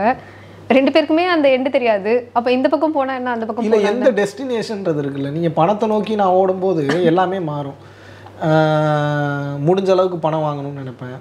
பணம் தான் முக்கியன்றப்ப சக்கரை அதிகமாக போயிடக்கூடாது, அப்புறம் நான் மறுபடியும் சக்கரை வாங்கணும்னு நினைப்பேன். பணம் அதிகம் அப்படின்னு நினைக்கிறப்போ சேர்த்து வைக்கணும்னு நினைப்பேன். இதுக்கான குணமும் மனிதன் தான் முக்கியன்றப்ப என்ன நினைப்பேன், எனக்கு சாப்பாடு இருந்தால் கூட நான் எங்கேயாவது ஹோட்டலில் கூட வாங்கி சாப்பிட்டுக்கலாம், அவனுக்கு பசிச்சுதான் பாரு அப்படின்னு வந்து நான் சொல்லுவேன். நல்லவன் கெட்டவனுக்குள்ளேயே போகாதீங்க. அந்த உயிருக்கு அப்படி வலிக்கும்னா அப்போ நம்ம என்ன பண்ணணும், அதுதான் என் கேள்வி. நான் இந்த உயிருக்கு நல்லது பண்ணுறேன், நல்லவன்றதுக்குள்ளெல்லாம் போகாதீங்க. ஒரு உயிருக்கு பசிச்சா என்ன பண்ணணும், சாப்பாடு கொடுக்கணும். தூக்கம் வருதுன்னா என்ன பண்ணணும், படுக்க பாய் கொடுக்கணும். எனக்கு ஒரு தேவை இருக்குன்னா என்ன பண்ணணும், ஒன்று முடியும்னு சொல்லணும், இல்லை முடியாதுன்னு சொல்லணும். இது எப்படி நல்லவனாக முடியும், ஒருத்தனுடைய தேவையை அறிந்து உணர்ந்து செயல்படுத்தல். அப்போ என்னென்னா நம்ம வந்து ஒரு சர்வெண்ட் மாதிரி இங்கே வேலை பார்த்துட்டோம். யாரோட சர்வெண்ட், இறைவனோட சர்வெண்ட். அது இறைவனோட சர்வெண்ட்டுன்றது 100% உங்களுக்கு ஏற்புடையதாகவும் நம்பிக்கை உடையதாகவும் அக்செப்ட் பண்ணிக்கக்கூடிய லெவலில் இருந்ததுன்னா அந்த கேள்வியே வராது. நெக்ஸ்ட் क्वेश्चन கேளு. எஸ், ஒரு பொண்ணாக இருக்கீங்க, எப்படி இவ்வளோ தைரியமாக தனியாக என்னை பார்க்க வரீங்க? சின்ன வயசுலேருந்தே நிறைய கொஸ்டின் வந்துட்டே இருந்துச்சு. புக்ஸ் படிக்க ஆரம்பித்தேன், நிறைய கிளாஸ் அட்டன் பண்ணேன். உங்கள் கிளாஸ் மட்டும் இல்லை, நான் வந்து வெஸ்டர்னில் நிறைய கிளாஸ் எடுப்பாங்க, இந்த கார்ட்ஸ் வச்சு அண்ட் தென் ஹீலிங், அந்த மாதிரி நிறைய டேரட் ரீடிங், அப்புறம் ஹீலிங் கிளாஸஸ்ஸு, ஏஞ்சலிக் ஹீலிங் சொல்லிட்டு அதெல்லாம் அதை எல்லாமே நான் கற்றுக்கிட்டு எனக்கு வந்து ஒரு கரெக்டான ஆன்சரே கிடைக்கல. ஏதோ ஒன்று தேடி தேடி தேடி அலைஞ்சிட்டே இருந்தேன். உங்கள் கிளாஸ் வந்தேன், அதுதான் லாஸ்ட்டு கிளாஸு. அதுக்கு முன்னாடி ஜேகேவோட புக் படித்தேன், கிருஷ்ணமூர்த்தி புக் படித்தேன், அதுதான் லாஸ்ட் புக்கு. அதுக்கப்புறம் எனக்கு எந்த கிளாஸ் அட்டன் பண்ணணும்னு தோணலை, எந்த புக்கு படிக்கணும்னு தோணலை. இது எல்லாமே 1 வீக்கில் நடந்தது. உங்கள் கிளாஸ் அட்டன் பண்ணதும் புக்கு படித்ததும் அந்த 1 வீக் அப்புறம் எனக்கு வந்து எதுவுமே தேவையில்லை, எந்த இன்ஃபர்மேஷனுமே மண்டைக்குள்ளே போக தேவையில்லை. நான் ரியலைஸ் பண்ணால் போதும், நான் உணர்ந்தா போதும் அப்படின்னு சொல்லிட்டு எல்லாரையும் சின்ன சின்ன விஷயமா இருந்தாலுமே நோட்டீஸ் பண்ணி டீப்பாக பார்க்க ஆரம்பித்தேன், யோசிக்க ஆரம்பித்தேன். அந்த மாதிரி தான் எனக்கு போயிட்டே இருந்துச்சு. என்னோடய தேடல் வந்து புத்தகத்துலேயோ இல்லை அந்த வேர்ட்ஸ்லேயோ இல்லை அப்படின்றது வந்து எனக்கு புரிஞ்சது அந்த கிளாஸில். அதுக்கப்புறம் இன்னமும் தேடிட்டே இருக்கேன். இந்த கொஸ்டின்ஸ் எல்லாம் எனக்குள்ளே இருந்துகிட்டே இருக்குது. இல்லை, இந்த கேள்வி எதுக்கு கேட்டேன் அப்படின்னா, வேலை வெட்டி இல்லாமல் இருக்கிறனோ இல்லையோ, நான் மேக்ஸிமம் வேலை வெட்டி இல்லாமல் தான் இருக்கேன், அது வேற மேட்ரு. பட் இவரை தேடி போனால் நீ இருக்கிற பிஸி ஷெட்யூலுக்கு நீ ஏதோ ஒரு இன்ஸ்டாகிராம் சேனல் ஒன்று வச்சுருக்க, நீ ஆல்ரெடி அதை அனுப்பியிருந்தான்னு நினைக்கிறேன், நான் பார்த்துருக்கேன். நான் நல்லா பேசுகிறேன், நீயே ஆல்ரெடி நாலேஜபிளாக தான் இருக்க, ஆல்ரெடி நிறைய கிளாஸ் அட்டன் பண்ணியிருக்கேன். பட் என் கிளாஸ் அட்டன் பண்ணதுக்கப்புறம் வேறு எந்த கிளாஸுமே தேவையில்லைன்ற அளவுக்கு ஒரு மிகப்பெரிய முடிவு எடுத்திருக்கேன். அது ஒரு பெரிய கட்ஸ் வேணும். I am just portraying what you are. சரியா, நீ என்னன்றதை உனக்கே காமிக்கிறேன், நீ முடிவுக்கு. அதுக்கப்புறம் இவங்கிட்ட வந்தால் ஏதோ ஒரு பதில் கிடைக்கும், அதை என்ன ஃபுல்ஃபில் பண்ணணும்னு நம்புறதுனால தான் கண்டம் விட்டு கண்டம் தாண்டி வந்திருக்கு. இந்த சென்ஸ் சென்னையில் இருக்கக்கூடிய அந்த பகுதியை நம்ம என்ன வேற நாடு மாதிரி தானே ஃபீல் பண்ணுவோம். எப்படியோ கஷ்டப்பட்டு அவ்வளோ தூரம் சென்னைக்கு மிக அருகில்ன்ற மாதிரி ஒரு கண்டம் விட்டு கண்டம் ட்ராவல் பண்ணி வந்திருக்கேன். எதுக்காக வந்திருக்கேன் வந்து ஏதாவது ஒரு பதில் சொல்லுவான் அப்படின்ற நம்பிக்கை இருக்கனால தான். அந்த மாதிரி நீ கொஞ்ச நேரத்துக்கு முன்னாடி ஒரு கேள்வி கேட்டேன், நான் இங்கேயே இருக்கலாம்ல, நான் எதுக்கு இது வரணும், நான் இங்கேயே இருந்துக்கிறேனேன்னு கேட்டேன். இப்போ நான் என்ன சொல்கிறேன்னா, என்ன நம்பின அந்த நம்பிக்கையை ஒரு ஆஃப்டர் ஆல் மகாவிஷ்ணு மேலே கண்ணு முன்னாடி இருக்கிறான், அதனால் நீ அவனை நம்பிட்டேன். கண்ணுக்கே தெரியாமல் கண்ணு முன்னாடி இருக்கிற எல்லாத்தையும் படைச்சவன் அவன் தான் இதெல்லாம் பண்ணான்னு சொல்லி 100% அவனை நீ நம்பிட்டேன்னு. என்னை நம்பி இவ்வளோ தூரம் வந்ததுக்கு, டைம் ஸ்பெண்ட் பண்ணதுக்கு நான் அடிப்படை தான். 100% அவனை நம்பிட்டேன் அப்படின்னா அங்கே உள்ளுக்குள்ளே ப்ரோக்ராமிங் ஆகிடும். கியூப் ஃபார்ம் ஆக ஆரம்பிச்சிடும். படார். ஏன்னா அந்த கியூப்பை ஃபார்ம் பண்ணுறதை அவனுக்கு நினச்சா தான் பண்ண முடியும். இன்னொரு கேள்வி உங்கள்கிட்ட வந்து கேட்கணும் அப்படின்னு வந்து நான் நினச்சேன். என்ன அப்படின்னா, பொதுவாகவே பெண்கள் அப்படின்னா ஈக்குவல் ரைட்ஸ் அப்படின்னு வந்து நிறையா வந்து பேசுகிறாங்க. ஸோ பெண்கள் வந்து ஈக்குவல் ரைட்ஸ் அதிகமாக பேசுகிறாங்கன்னா ஈக்குவல் ரைட்ஸ் எல்லாத்துலேயுமே இருக்கிறது நல்லதுன்னு நினைக்கிறீங்களா, கெட்டதுன்னு நினைக்கிறீங்களா? ரைட்ஸுன்றதே வந்து ஈக்குவல் அப்படின்னு பார்க்கக்கூடாது. நீங்கள் தனி ஆன்மா, நான் தனி ஆன்மா, அப்படி இருக்கும்போது எல்லாருக்குமே எல்லா உரிமையும் இருக்குல்ல. அதில் என்ன ஈக்குவல் அன்ஈக்குவல் அந்த மாதிரிலாம் உங்களுக்கு தேவையானதை நீங்கள் பண்ணிட்டு போங்க, அதுதான் ரைட்ஸ். சரி, அப்போ எல்லாமே இந்த உணர்தல் இருந்தால் நல்லா இருக்கலாம்ல, ஏன் இருக்க மாட்டாங்க? என்ன காரணம், எந்த பிரச்சனை, எதனால? இந்த உலகத்தோட வரையறை அப்படி இருக்குன்னு சொல்லலாம். கவர்மெண்ட் சில ரூல்ஸ் வச்சுருக்காங்க. அந்த மாதிரி உங்கள் வீட்லேயும் சரி, இந்த ரிலீஜன்லேயும் சரி, அங்கங்கே ஒரு ரூல் செட் பண்ணி வச்சுட்டாங்க. அதை மாற்றவே முடியாது. இன்னுமே எங்கள் வீட்லேயும் சரி, என்னை சுற்றி இருக்கிற வீட்லேயும் சரி, பீரியட்ஸ்னால் உள்ளே வரக்கூடாதுன்னு அந்த ரூல் இருந்துகிட்டே தான் இருக்குது. அது எத்தனை பேர் கேட்டாலுமே அதை மாற்ற முடியாது. அவங்களுக்குன்னு ஒரு சில நம்பிக்கைகள் இருக்குது. அது உண்மையாக பொய்யான்னு சொல்லி இங்கே ப்ரூஃப் பண்ணுறதுக்கு யாருமே இல்லை. இந்த மாதிரி ப்ரூஃப் இல்லாதனாலேயே உங்களுக்கு இருக்கிற அதே பிரச்சனை தானே எனக்கு இருக்கும். இந்த சமூகத்தில் ஃபேஸ் பண்ணக்கூடிய விஷயங்களை சொல்கிறேன். ஒரு சராசரி மனிதனா நீங்கள் வந்து இந்த உண்மையெல்லாம் தெரிஞ்சு நீங்கள் ஃபேஸ் பண்ணால் என்ன சண்டைகள், என்ன சங்கடங்கள் இருக்குமோ அதே மாதிரியான சங்கடங்கள் வந்து நான் ஃபேஸ் பண்ண போனாலும் வரதானே செய்யும். நம்ம அதை ஏற்றுக்கலன்றது ரெண்டாவது, அதை விட்டுருங்க.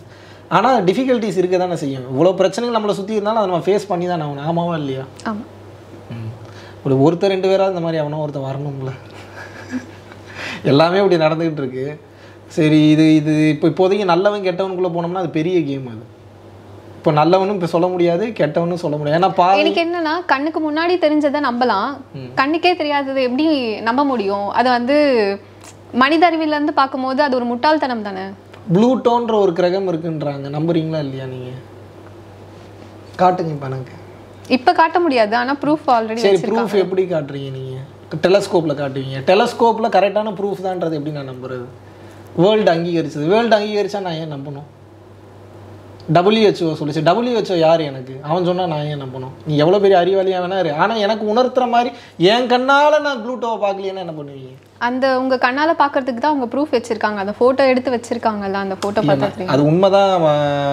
நம்ம அவ்வளோ தூரம் போக வேண்டாம். அது உண்மைதான், நான் இல்லைன்னு சொல்ல. ப்ளூட்டோ இருக்குது, இல்லை ஒரு சில பேர் இல்லைன்றாங்க, அதை விட்டுருங்க. ஆனால் நான் அதை ஏன் நம்பணும்னு கேட்குறேன். ஃபோட்டோவை பார்த்து நம்பணுன்ற அவசியம் இல்லையா? அந்த இடத்துல பிரச்சனை இருக்குதானேன்னு சொல்கிறேன். புரியுதா புரியலையா உங்களுக்கு? நான் விரண்டாவாதம் பண்ணுறதா இருந்தால் இப்படியும் பண்ணலாம். எப்படி? ஃபோட்டோவை தான் நான் ப்ளூட்டோன்னு எப்படி நான் நம்புறது? சொல்லலாம்ல. இது நான் சேட்டன் எப்படி நான் நம்புறது? புதன் மெர்க்குரி நான் எப்படி நம்புறது? டேய், நான் உண்மையாகவே பக்கத்தில் போய் பார்த்துட்டு வந்தோம்டா. நீ பார்த்த சரி, அப்போ எனக்கு கொண்டே காட்டினா கொண்டே காமிச்சாலும் இது மெர்க்குரி இல்லை மீ, நான் மெர்க்குரி இந்த மாதிரி நினைக்கலையே மீ. நீங்கள் ஆமாவா இல்லையா?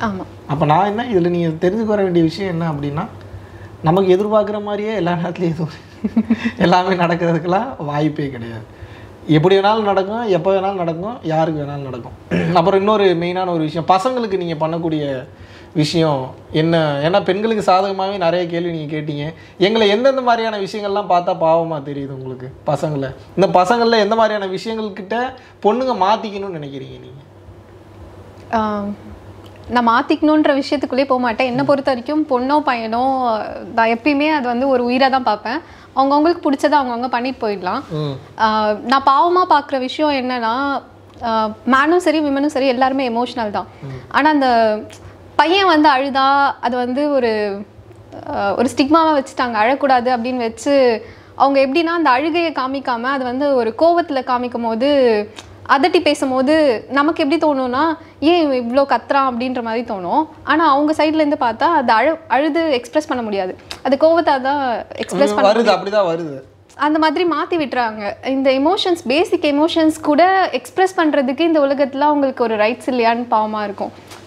அழுது தோணுதா அழுதுருங்க, சிரிக்க தோணுதா சிரிங்க, அதுக்கே ஒரு ஸ்டிக்மா ஃபார்ம் பண்ணி வச்சுட்டு இவங்க இப்படி தான் இருக்கணும், அவங்க அப்படி தான் இருக்கணும்னு சொல்லி வரையறுத்து ஒரு அற்புதமான ஒரு குவாலிட்டி. எனக்கு உங்களை பார்க்கும்போது எனக்கு ஒரு டைலாக் டக்கு ஞாபகம். இந்த மாதிரி ஒரு குவாலிட்டியில் பொண்ணு முதல்ல கல்யாண மாலை சார்பாக இந்த மாதிரி ஒரு பொண்ணு நல்லபடியாக எல்லாத்துக்கும் கிடைக்கிறேன்னு அன்போடு பிரார்த்திக்கிறேங்க. எனக்கு அப்படிதான் இருந்தது ஒரு செகண்டு. இப்போ என்னடா பரவாயில்லையடா, இந்த அளவுக்கு வானத்தை போல பார்ட் 4 பார்த்த மாதிரியே இருந்ததுன்ற மாதிரி. ஆனால் நல்லா இருந்தது, செம மேட்ரு நீங்கள் சொன்னது. சொல்லுங்கள், வேற என்ன உங்களுக்கு வேற ஏதாவது கேட்கணுமா? கடைசி நீங்க கேட்க ஆரம்பிச்சு அதே பொண்ணு ஆணுன்னு வரும்போது சித்தர்கள்லயும் சரி எல்லாத்தையும் இந்த கொஸ்டின் நான் உங்க கிளாஸ்லயும் கேட்டிருந்தேன்.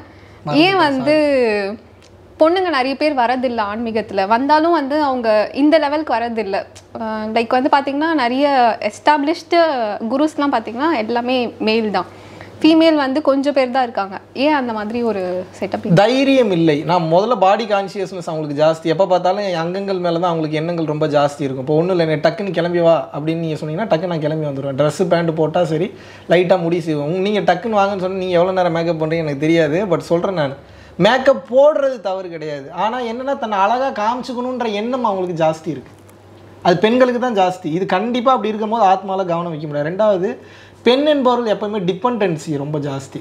அதில் வந்து எக்ஸப்ஷனலாக இருக்கிறவங்கள விட்டுருங்க நீங்கள். அப்போ பசங்க டிபெண்டன்சியே இல்லாமல் இருக்காங்க, வாய்ப்பே கிடையாது. பெண்களுக்கும் ஆண்களுக்கும் நீங்கள் கம்பேர் பண்ணும்போது ஒரு ஆண் வந்து தனியாக அவனால் 100% வாழ்ந்துட முடியும், உடல் தேவை இல்லாமல் கூட வாழ்ந்துட முடியும். அதுக்கு ஆண் தான் உயர்ந்தவன் நான் சொல்ல வரல. பெண்கள் வந்து அது டிபெண்டன்சினா ஃபினான்ஷியலான தேவை அப்படின்னு நான் சொல்ல வரல. எப்பயுமே பெண்ணாகவே ஆணை சார்ந்து தான் இருக்கணுன்ற நம்பிக்கை ரொம்ப ஜாஸ்தி ஆகிடுச்சு எல்லாத்துக்கும். அது பெண்களுக்குள்ளே இன்றைக்கி ரொம்ப ஜாஸ்தி வந்து பார்க்க முடியுது. அப்படி இருக்கிறப்போ இப்போ என் நோக்கம் ஃபுல்லாக நான் கல்யாணம் பண்ணணும், குழந்தை குட்டிங்க பெற்றுக்கணும், சம்பாதிக்கணும், என்னோடய சொந்தக்காரங்க முன்னாடி நல்லா இருக்கணுன்றது மிக உயர்ந்த குறிக்கோள், இது தவறே கிடையாது. ஆனால் பிரச்சனை என்னென்னா, உண்மையின் நோக்கத்தில் பார்க்கும்போது, ஞானக்கண்ணில் பார்க்கும்போது இது ஒரு உண்மையான நோக்கமே கிடையாது, இது ஒரு சாதாரண விஷயம். ஆனால் உலக வாழ்க்கையில் பார்க்கும்போது அதுதான் பெரிய விஷயம். இப்போது உலக வாழ்க்கையின் அடிப்படையில் நீங்கள் இப்படி பெரிய ஆளாக இருக்கணும் அப்படின்னு வந்து நீங்கள் வந்து நினைக்கிறீங்க. ஆனால் ஞானத்தின் அடிப்படையில் பார்க்கும்போது அதெல்லாம் ஒன்றுமே கிடையாது. உங்களை பொறுத்த வரைக்கும் தான் இது பெருசு அது பெருசுன்றீங்க, இதில் பார்த்தா எதுவுமே பெருசு இல்லையே. ஆனால் இப்போயுமே ஒரு சில ரிலீஜியஸோட டெக்ஸ்டில் வந்து எழுதியே வச்சுட்டு போயிருக்காங்க, அவங்க வந்து ஆண் பிம்பம் எடுத்தால் தான், ஆண் பிறப்பு எடுத்தால் தான் அவங்களால மோட்சா அட்டைன் பண்ண முடியும். அப்படிலாம் கிடையாது. ஆண் பின்பம் எடுத்தால் தான் மோட்சா அட்டைன் பண்ண முடியும்னா அப்போ காரைக்கால் அம்மையார் மோட்சத்துக்கு போகலையா? அக்கமாதேவி மோட்சத்துக்கு போகலையா? அன்னை தெரசா மோட்சத்துக்கு போகலையா? சேவையில் உயர்ந்த நிலையில் இருந்து இன்னும் எத்தனையோ பேர் என்னால் சொல்ல முடியும் அவங்களாம் மோட்சத்துக்கு போகலையா? அப்படிலாம் கிடையாது. நமக்கு தெரியலன்னு தான் சொல்லணுமே தவிர அவங்களாம் போகலை அப்படின்னு கிடையாது. அவங்களுக்கு வந்து முதல்ல திருமண வாழ்க்கை, கணவன் மனைவி குழந்தைகள், இப்படி அதில் அவங்களுக்கு ஆசைகள் அதில் தான் ரொம்ப ஜாஸ்தி. இறைவனை பார்க்கணுன்னு எந்த பெண்ணும் வந்து யார் வைராகி இறைவனை பார்க்கணுன்னு சொல்கிறவங்கள பார்க்கலாம். பார்த்தே தீர்வன் எத்தனை பேர் இருக்காங்க? சரி, பார்த்தே தீர்வன் இருக்கிறவங்க போற நிறைய பேர் பொண்ணுங்க தானே. பக்தி பாதை என்பது உண்டு தான், நான் இல்லைன்னு சொல்ல. 5 பாதையில் இறைவன் அடைகிறதுல ஒரு பாதை பக்தி. முட்டாள்தனமான பக்தி வச்சு என்ன பண்ணுறது? சரணாகதி எப்படிப்பட்ட சரணாகதி இருக்குன்னா, இறைவன் பண்ணியே தீர்வார்ன்ற சரணாகதி வந்து இருந்தே தீரணும். நான் பிரதமர் ஆகணும்னு ஆசைப்பட்டுட்டு அதுக்குண்டான வேலை எதுவுமே செய்யாமல் உட்காந்துருந்தேன்னா எப்படி? இறைவன் 100 கோடி ரூபா எனக்கு வந்து லாட்ரி சீட்டில் அடிக்க வைப்பாருன்னு சொல்கிறீங்க. லூசு பையில முதல்ல போய் ஒரு 10 ரூபாய்க்கு லாட்ரி சீட் வாங்கணும். இல்லை, நீ வீட்டுக்குள்ளேயே உட்காந்து இறைவன் 100 கோடி ரூபா அடிக்க விடுவார் அப்படின்னு நினச்சிட்டு இருக்கா, கடவுள் கேட்க மாட்டாங்க. ஆனால் கடைசி காலத்தில் அவங்களும் ஒரு 60s இருக்கிறாங்க அப்படின்னா அவங்களுமே வந்து டெக்ஸ்ட் படிக்கிறது, மந்திரம் படிக்கிறது, எல்லாத்துக்கும் ரீசனுமே நானும் மோட்சம் போகணும் அப்படின்ற ரீசனுக்காக தான் படிக்கிறாங்க. அவங்க உள்ளுணர்ந்து படிக்கிறாங்களா இல்லையான்றது செகண்ட் கொஸ்டின். அப்படி முட்டாள்தனமாக அவங்க படித்தாலும் அவங்க அட்டைன் பண்ண முடியுமா முடியாதா? 100% பயிற்சி செய்யக்கூடியவர்கள், யோகம் செய்யக்கூடியவர்கள், ஸ்லோகம் சொல்லக்கூடியவங்க எல்லாருமே முக்திக்கு போவாங்கலாம் சொல்லவே முடியாது. அது சொல்லவும் கூடாது. சொல்கிறாங்கன்னா பொய் சொல்கிறாங்கன்னு அர்த்தம். இப்போ நான் இவ்வளோ தூரம் பேசுகிறேன், இப்போ எனக்கு வந்து சீட்டு வந்து ரிசர்வ் ஆகிருக்கு. ஒருவேளை சீட்டு ரிசர்வ் ஆகலைன்னு வச்சுக்கோங்க, அது ஒரு குறிப்பிட்ட லெவல் போகும். அந்த சீட்டு ரிசர்வ் ஆனதுன்றது எப்படி உங்களுக்கு தெரியும்? அது தெரியும் உங்களுக்கு. அது இப்போ வேண்டாது, அது ஒரு பெரிய டாபிக். அது ஜீவன் முக்தி நிலைன்னு சொல்லுவாங்க. அது ஒவ்வொருத்தரோட மனநிலை எப்படி செயல்படுது அப்படின்னு நான் பேசுவேன். அப்புறம் ஏன் மனநிலை அப்படி இல்லையான்னு நீங்கள் ஒரு கேள்வி ஒன்று கேட்பீங்க. அதுக்கப்புறம் அதை அனலைஸ் பண்ணி பார்க்குறதுக்கு ரொம்ப டைம் எடுக்கும். அதனால் இப்போ உங்களுக்கு இது மட்டும் சொல்கிறேன். இப்போ நம்ம வந்து எல்லா லெவல்லையுமே உயர்ந்த நிலையாக வந்து அருட்பெருஞ்சோதி நிலையை வந்து சொல்கிறாங்க. வள்ளல் பெருமான் என்ன சொல்கிறாருன்னா, தாயுமானவர் போன்ற உயர்ந்த நிலை ஞானிகளே முக்தி நிலைக்கு போனதுக்கப்புறமும் கூட இல்லையே அதை கடந்த நிலை இன்னும் நிறையா இருக்குதுன்னு சொல்லிட்டு மனித பிறவி எடுத்து பூமின்றது என்னென்னா ஒரு இந்த கிரகம் எதற்கானதுன்னா இது ஒரு பயிற்சி களம். நீங்கள் என்னென்னா இதை வந்து ஜாலியாக வாழ்கிறதுக்கு உண்டான ஒரு இடமா பார்த்துட்ருக்கீங்க. மறுபடியும் வந்து பயிற்சி பண்ணிட்டு சுத்த சன்மார்க்கத்துக்கு மாதிரி இது சண்டை தானே, நம்ம மனசு கூட நம்ம சண்டை போடுறது தானே, ஆமாவா இல்லையா? நல்ல ஒழுக்கத்தில் வாழ்ன்றாங்க. ஒழுக்கத்தில் வாழ்ன்றதுக்கு உண்டான மறைபொருள் என்ன? நம்ம மைண்டை நம்ம ஜெயிக்கணும். அப்போ தானே ஒழுக்கத்தில் இருக்க முடியும். இல்லைன்னா மறுபடியும் தீய செயல்களுக்குள்ளேயே நம்ம போக ஆரம்பிச்சிடும். அப்போ என்னென்னா இந்த பூமி எவன் சூஸ் பண்ணுவான்னா கட்ஸானால் தான் சூஸ் பண்ணி ஐயோ மறுபடியும் வரணுமே வந்து மனிதனாக வாழ்ந்து எல்லா கஷ்டங்களையும் உடல் அளவுலையும் மனதளவுலையும் அனுபவித்து அளவு கடந்த கருணைக்கு போய் உயர்ந்த நேரிக்கு போய் அதுக்கப்புறம் தான் வந்து சொத்த சன்மார்க்கத்துக்கு வந்து எனக்கு தெரிஞ்சு இயேசு பிரான் இருக்கிறாருன்னா இயேசு பிரான் மேலேயே நிறைய தவறான விஷயங்கள் இருக்குது. அவர் எனக்கு தெரிஞ்சு மீன் எடுத்து கொடுத்தாரா அவ்வளோ சுத்த சன்மார்க்கத்தில் இருந்தவர் தான் அவர். சுத்த சன்மார்க்கம்னா வள்ளலார் கட்சியில் இருந்தாருன்னு நான் சொல்ல வரல. எல்லா உயிர்களையும் தன் உயிர் போல் நினச்சவர், எந்த உயிரும் எந்த வேதனையும் படக்கூடாதுன்னு நினச்சவர், காயம் கவலைப்படாமல் வாழணும்னு நினச்ச இயேசு பிரான் எப்படி மீனை கொண்டு இன்னொருத்தவங்களுக்கு நீங்கள் சாப்பிடுங்க அப்படின்னு சொல்லி கொடுத்துருப்பாங்க. மேபி அது ஏதாவது ஒரு இன்சிடென்ட் நடந்திருக்கலாம், இல்லாட்டினா வரலாறு நடந்தப்போ நீங்களும் அங்கே இல்லை நானும் அங்கே இல்லை. ஸோ இயேசு பிரானை நீங்கள் கம்பேர் பண்ணும்போது இயேசு பிரான் நல்லவர் தான். இயேசு பிரானுக்கு அப்புறம் வந்தவங்க நல்லவங்களா கெட்டவங்களான்லாம் எனக்கு தெரியாது. போதர்கள் தான் தவறாக இருக்க முடியுமே தவிர மதமும் சில நேரங்களில் தவறாக இருக்குமே தவிர. ஆனால் வந்து உண்மையாகவே இப்போது நம்ம இவர் ஆதிசங்கரர் வந்து இந்த சீர்கேடாக கிடந்தது இந்த துறவரத்தை ஒரு சீரமைப்பு பண்ணி துறவரத்தை மிகப்பெரிய லெவலில் வேர்ல்டு ஃபுல்லாக ரீச் பண்ண வச்சது, இந்தியர்களோட பெருமையை கொண்டு போக வச்சது வந்து ஆதிசங்கரர் தான். ஆனால் அவர் அப்புறம் எப்படி மத போதகர்னா அவர் முதல்ல அவர் மதம்னே சொல்லலை. அவர் எப்படி நீங்கள் அப்புறம் மத போதகர்னு சொல்லுவீங்க? உண்மையிலே உணர்ந்தவர்கள் உணர்ந்த மாதிரி இருந்துட்டாங்க. அதை சொல்லி வச்சுட்டு போகணும்னு நினைக்கிறவங்க சொல்லி வச்சுட்டு போகிறாங்க, எழுதி வச்சுட்டு போகணும்னு நினைக்கிறவங்க எழுதி வச்சுட்டு போகிறாங்க. இவன்ட்ட சொன்னால் திருந்த மாட்டாங்கன்னு தெரிஞ்சவங்க அப்படியே போய் நாகானந்த சுவாமிகள் மாதிரி ஜீவசமாதியானவங்களும் நிறைய பேர் இருக்காங்க. நம்மளுடைய வேலை என்னென்னா நடக்குமா நடக்காதான்னு யோசனையை விட்டுட்டு பயிற்சியை பண்ணுவோம். இப்போ ஒன்றும் இல்லை, இந்த உண்மையை பற்றியும் உங்களுக்கு தெரியலன்னா என்ன, வாழ்ந்து சாப்பிட்டு தூங்கி செத்துருப்பீங்க அவ்வளோதானே. இப்போ இந்த தெளிவு வந்துருச்சு, எந்த தெளிவு இதெல்லாம் பொய்ன்னு தெரிஞ்சிருச்சு. இப்போ இனிமேல் வாழ்ந்து சாப்பிட்டு தூங்கி சாக போகிறீங்க அவ்வளோதான். இந்த தெளிவோடு சாக போகிறீங்க அவ்வளோதான். இந்த தெளிவு உங்களை மோட்ச பாதைக்கு கொண்டு போய் இப்போ என் உயிர் இந்த செகண்ட் போனாலும் நான் உயிர் நிம்மதியாக பிரியும், எனக்கு சீட் ரிசர்வ்னு எந்த தைரியத்தில் சொல்கிறேன் அப்படின்னா குருமார்களோட அருளாற்றல் ஒன்று, அவங்களோட ஆசீர்வாதம் ஒன்று. அதை கடந்த நிலையில் இந்த செகண்ட் எனக்கு உயிர் போனாலும் எனக்கு டக்குன்னு எனக்கு எதுக்கு ஆசையும் பட மாட்டேன், எதுக்கு தேவையும் பட மாட்டேன், எது அவசியம் இல்லைன்னு படாருன்னு போயிடும். உங்களால் அப்படி போகாது. நீங்கள் இப்போ ரீஅனலைஸ் பண்ணி பார்த்தீங்கன்னா ஏதோ ஒன்று உங்கள் பிடி இருக்கும். நான் என்னோடய பிடி எல்லாத்துலேருந்து மேலே தூக்கிட்டேன். இப்போதைக்கு என்னென்னா இந்த செகண்டு சாப்பாடு போடணும், பயிற்சி கொடுக்கணும், சாப்பாடு போடணும், பயிற்சி கொடுக்கணும், சாப்பாடு போடணும், பயிற்சி கொடுக்கணும். அவ்வளோ இந்த 2 பாயிண்டில் நிற்கிறதுனால ஃப்ரீயாக கூலாக ப்ளே பண்ண முடியுது, ரொம்ப கூலாக ஹேண்டில் பண்ண முடியுது எல்லா விஷயத்தையும். இல்லாட்டினா இந்த வயசுக்கு இவ்வளோ பெரிய பொறுப்பு பக்குவம்லாம் எங்கே போய் ஹேண்டில் பண்ணுறது நம்ம? அவ்வளோதாண்ணா, ஆல்மோஸ்ட் கேட்டு முடிச்சிட்டிங்களா? எல்லாமே கேட்டு முடிச்சிட்டேன். Thank you so much. நான் இவ்வளோ நேரம் கொஸ்டின் கேட்டுட்டு இருந்தேன், அவ்வளோ கொஸ்டின் கேட்டுட்டு இருந்தேன். இன்னுமே நான் கேட்பேன், ஆனால் டைம் இல்லை. நான் பெரிய ஆள் தான்டா, நீ தான்டா பெரிய ஆள் இல்லைன்றீங்களா? இல்லை இல்லை, எல்லாருக்குள்ளேயும் நிறைய கேள்வி இருந்துகிட்டே தான் இருக்குது. சில பேர் எழுதி அந்த கேள்விக்கு பதில் அவங்களே தேடிக்கிறாங்க, சில பேர் மற்றவங்க கிட்ட கேட்டு தெரிஞ்சுக்கிறாங்க. எனக்கு கேட்டு தெரிஞ்சுக்கிறதுக்கு உங்களை மாதிரி ஒருத்தர் ஆப்பர்ச்சுனிட்டி கொடுத்தாங்க, அதனால நான் கேட்டுக்கிட்டேன். நிறைய பேருக்கு இருக்கும், அதெல்லாம் எழுதி ஜேர்னல் பண்ணி கற்றுக்கலாம். இல்லை இந்த மாதிரி கேட்டு வீட்டு அட்ரஸ் கொடுத்து லெட்டர் போட சொல்லிடலாமா உங்களுக்கு? வேண்டாம், இல்லை உங்கள் அட்ரஸ் கொடுத்து உங்களுக்கு அடுத்த டைம் நீங்களே கேட்டுறேன்றீங்க. சரி, சிறப்பு. ரொம்ப நார்மலாக ஆரம்பித்த இந்த இன்டர்வியூ வந்து நான் முதல்வன் படம் பார்ட் 3 மாதிரி இருக்கும்னு நினச்சேன். ஆனால் பரவாயில்ல, அந்தளவுக்கு அவங்க கொண்டு போகல. இது வந்து நார்மலாகவே எல்லாருக்கும் இருக்கக்கூடிய சந்தேகங்கள் தான் இது. நம்ம ஒரு தெளிவு, ஒரு ஸ்ட்ராங் ஃபீல்டில் நம்ம ட்ராவல் பண்ணி போயிட்டே இருப்போம். நம்ம பாதையில் கிளியராக தான் இருப்போம். ஆனால் பார்க்குறவங்களுக்கு வந்து அந்த நம்பிக்கை, அந்த தெளிவு என்பது அவ்வளோ சீக்கிரம் வராது. ஸோ இவங்க கேட்ட கேள்விகள்லாம் எதனுடைய வெளிப்பாடுகளாக பிரதிபலிப்பாக நான் பார்க்குறேன் அப்படின்னா, அறியாமையில் மக்கள் இருக்கக்கூடியவங்க அவங்க கேட்கணும்னு நினைக்கக்கூடிய விஷயங்களோட வெளிப்பாடுகளை தான் பார்க்குறேன். ஒரு சில பதில்கள் நான் சொல்லும்போது கூட உங்களுக்கு வந்து அக்செப்ட் பண்ணிக்கிற மாதிரி இருக்காது. காரணம் என்னென்னா, உண்மை பெரும்பாலும் கசக்கத்தான் செய்யும். சில நேரங்களில் வந்து பார்த்தீங்க அப்படின்னா உடனே நாம் அளிக்கக்கூடிய பதில்கள் வந்து ஒரு தெளிவு நிலையை வந்து நிச்சயமாக யாருக்குமே வந்து தராது. ஆனாலும் கூட இவ்வளோ பொறுமையாக அந்த இன்டர்வியூ பார்க்கணுன்னு சொல்லி உட்கார்ந்து பார்த்து உங்கள் அனைவருக்கும் மீண்டும் மீண்டும் ஒரு முறை நன்றி சொல்ல கடமைப்பட்டுள்ளேன். இந்த ஒரு அற்புதமான இன்டர்வியூ வந்து ஹேமாவை பற்றி சொல்லணும் அப்படின்னா, ஆல்ரெடி இன்ஸ்டாகிராமில் நான் ஆல்ரெடி இன்ஃபார்ம் பண்ண மாதிரி ஒரு அக்கௌண்ட் வச்சுருக்காங்க. அதில் வந்து நல்ல ஸ்பீக்கர் அவங்க. எனக்கு அவங்ககிட்ட ரொம்ப பிடிச்ச விஷயமே என்ன அப்படின்னு வந்து கேட்டிங்க அப்படின்னா, அவங்களோட அந்த ஃப்ளோ வந்து ரொம்ப நல்லாயிருக்கும். ஸ்பீச் கொடுக்கும்போது இங்கிலீஷில் இருக்கட்டும், தமிழில் இருக்கட்டும். இன்ஃபேக்ட் அவங்களுக்கு தமிழை விட இங்கிலீஷில் வந்து ஃப்ளோ வந்து ஸ்பீச்சோட ஃப்ளோ ரொம்ப நல்லாயிருக்கும். ஸோ ரெகுலராக வந்து பரம்பொருள் ஃபவுண்டேஷனில் அடுத்தடுத்த கட்டம் நம்ம வந்து கொண்டு போகிறதுக்கு ட்ராவல் பண்ணுறதுக்குன்னு ஒரு சில பேரை தான் வந்து நம்ம வந்து சூஸ் பண்ணி வச்சுருப்போம். அதில் ஒரு 200-300 பேர் மேலே சூஸ் பண்ணியிருக்கேன்னு சொன்னதில் ஹேமாவும் ஒருத்தங்க. அதை அவங்க அக்செப்ட் பண்ணுறாங்களா இல்லையான்னு தெரியல. பட் நம்ம சூஸ் பண்ணி வச்சாச்சு. அவங்க வேறு வழி இல்லை. இப்போ வந்து இதில் என்ன சேவை செய்ய போகிறீங்களா, வேலை செய்ய போகிறீங்க, அதெல்லாம் எனக்கு தெரியாது. ஸோ ஆனால் வந்து இந்த யுகமாற்ற பணிக்குன்னு நமக்குன்னு ஒரு சில வேலைகள் வந்து இருக்குது. ஸோ தெரிஞ்ச 1-2 பேரும் உண்மை தெரிஞ்சவங்க நம்மளே அப்புறம் விலகி போனால் எப்படி? இறங்கி நின்று சம்பவத்தில் களத்தில் சம்பவம் நம்ம தானே பண்ணணும். ஸோ அந்த வகையில் இன்னும் நிறையா பேர் வாய்ப்புகள் கிடைக்கும்போது இந்த மாதிரி அடுத்தடுத்த விஷயங்களில் இன்டர்வியூஸில் வந்து உங்களுக்கு வந்து நான் இன்ட்ரோ கொடுக்குறேன்.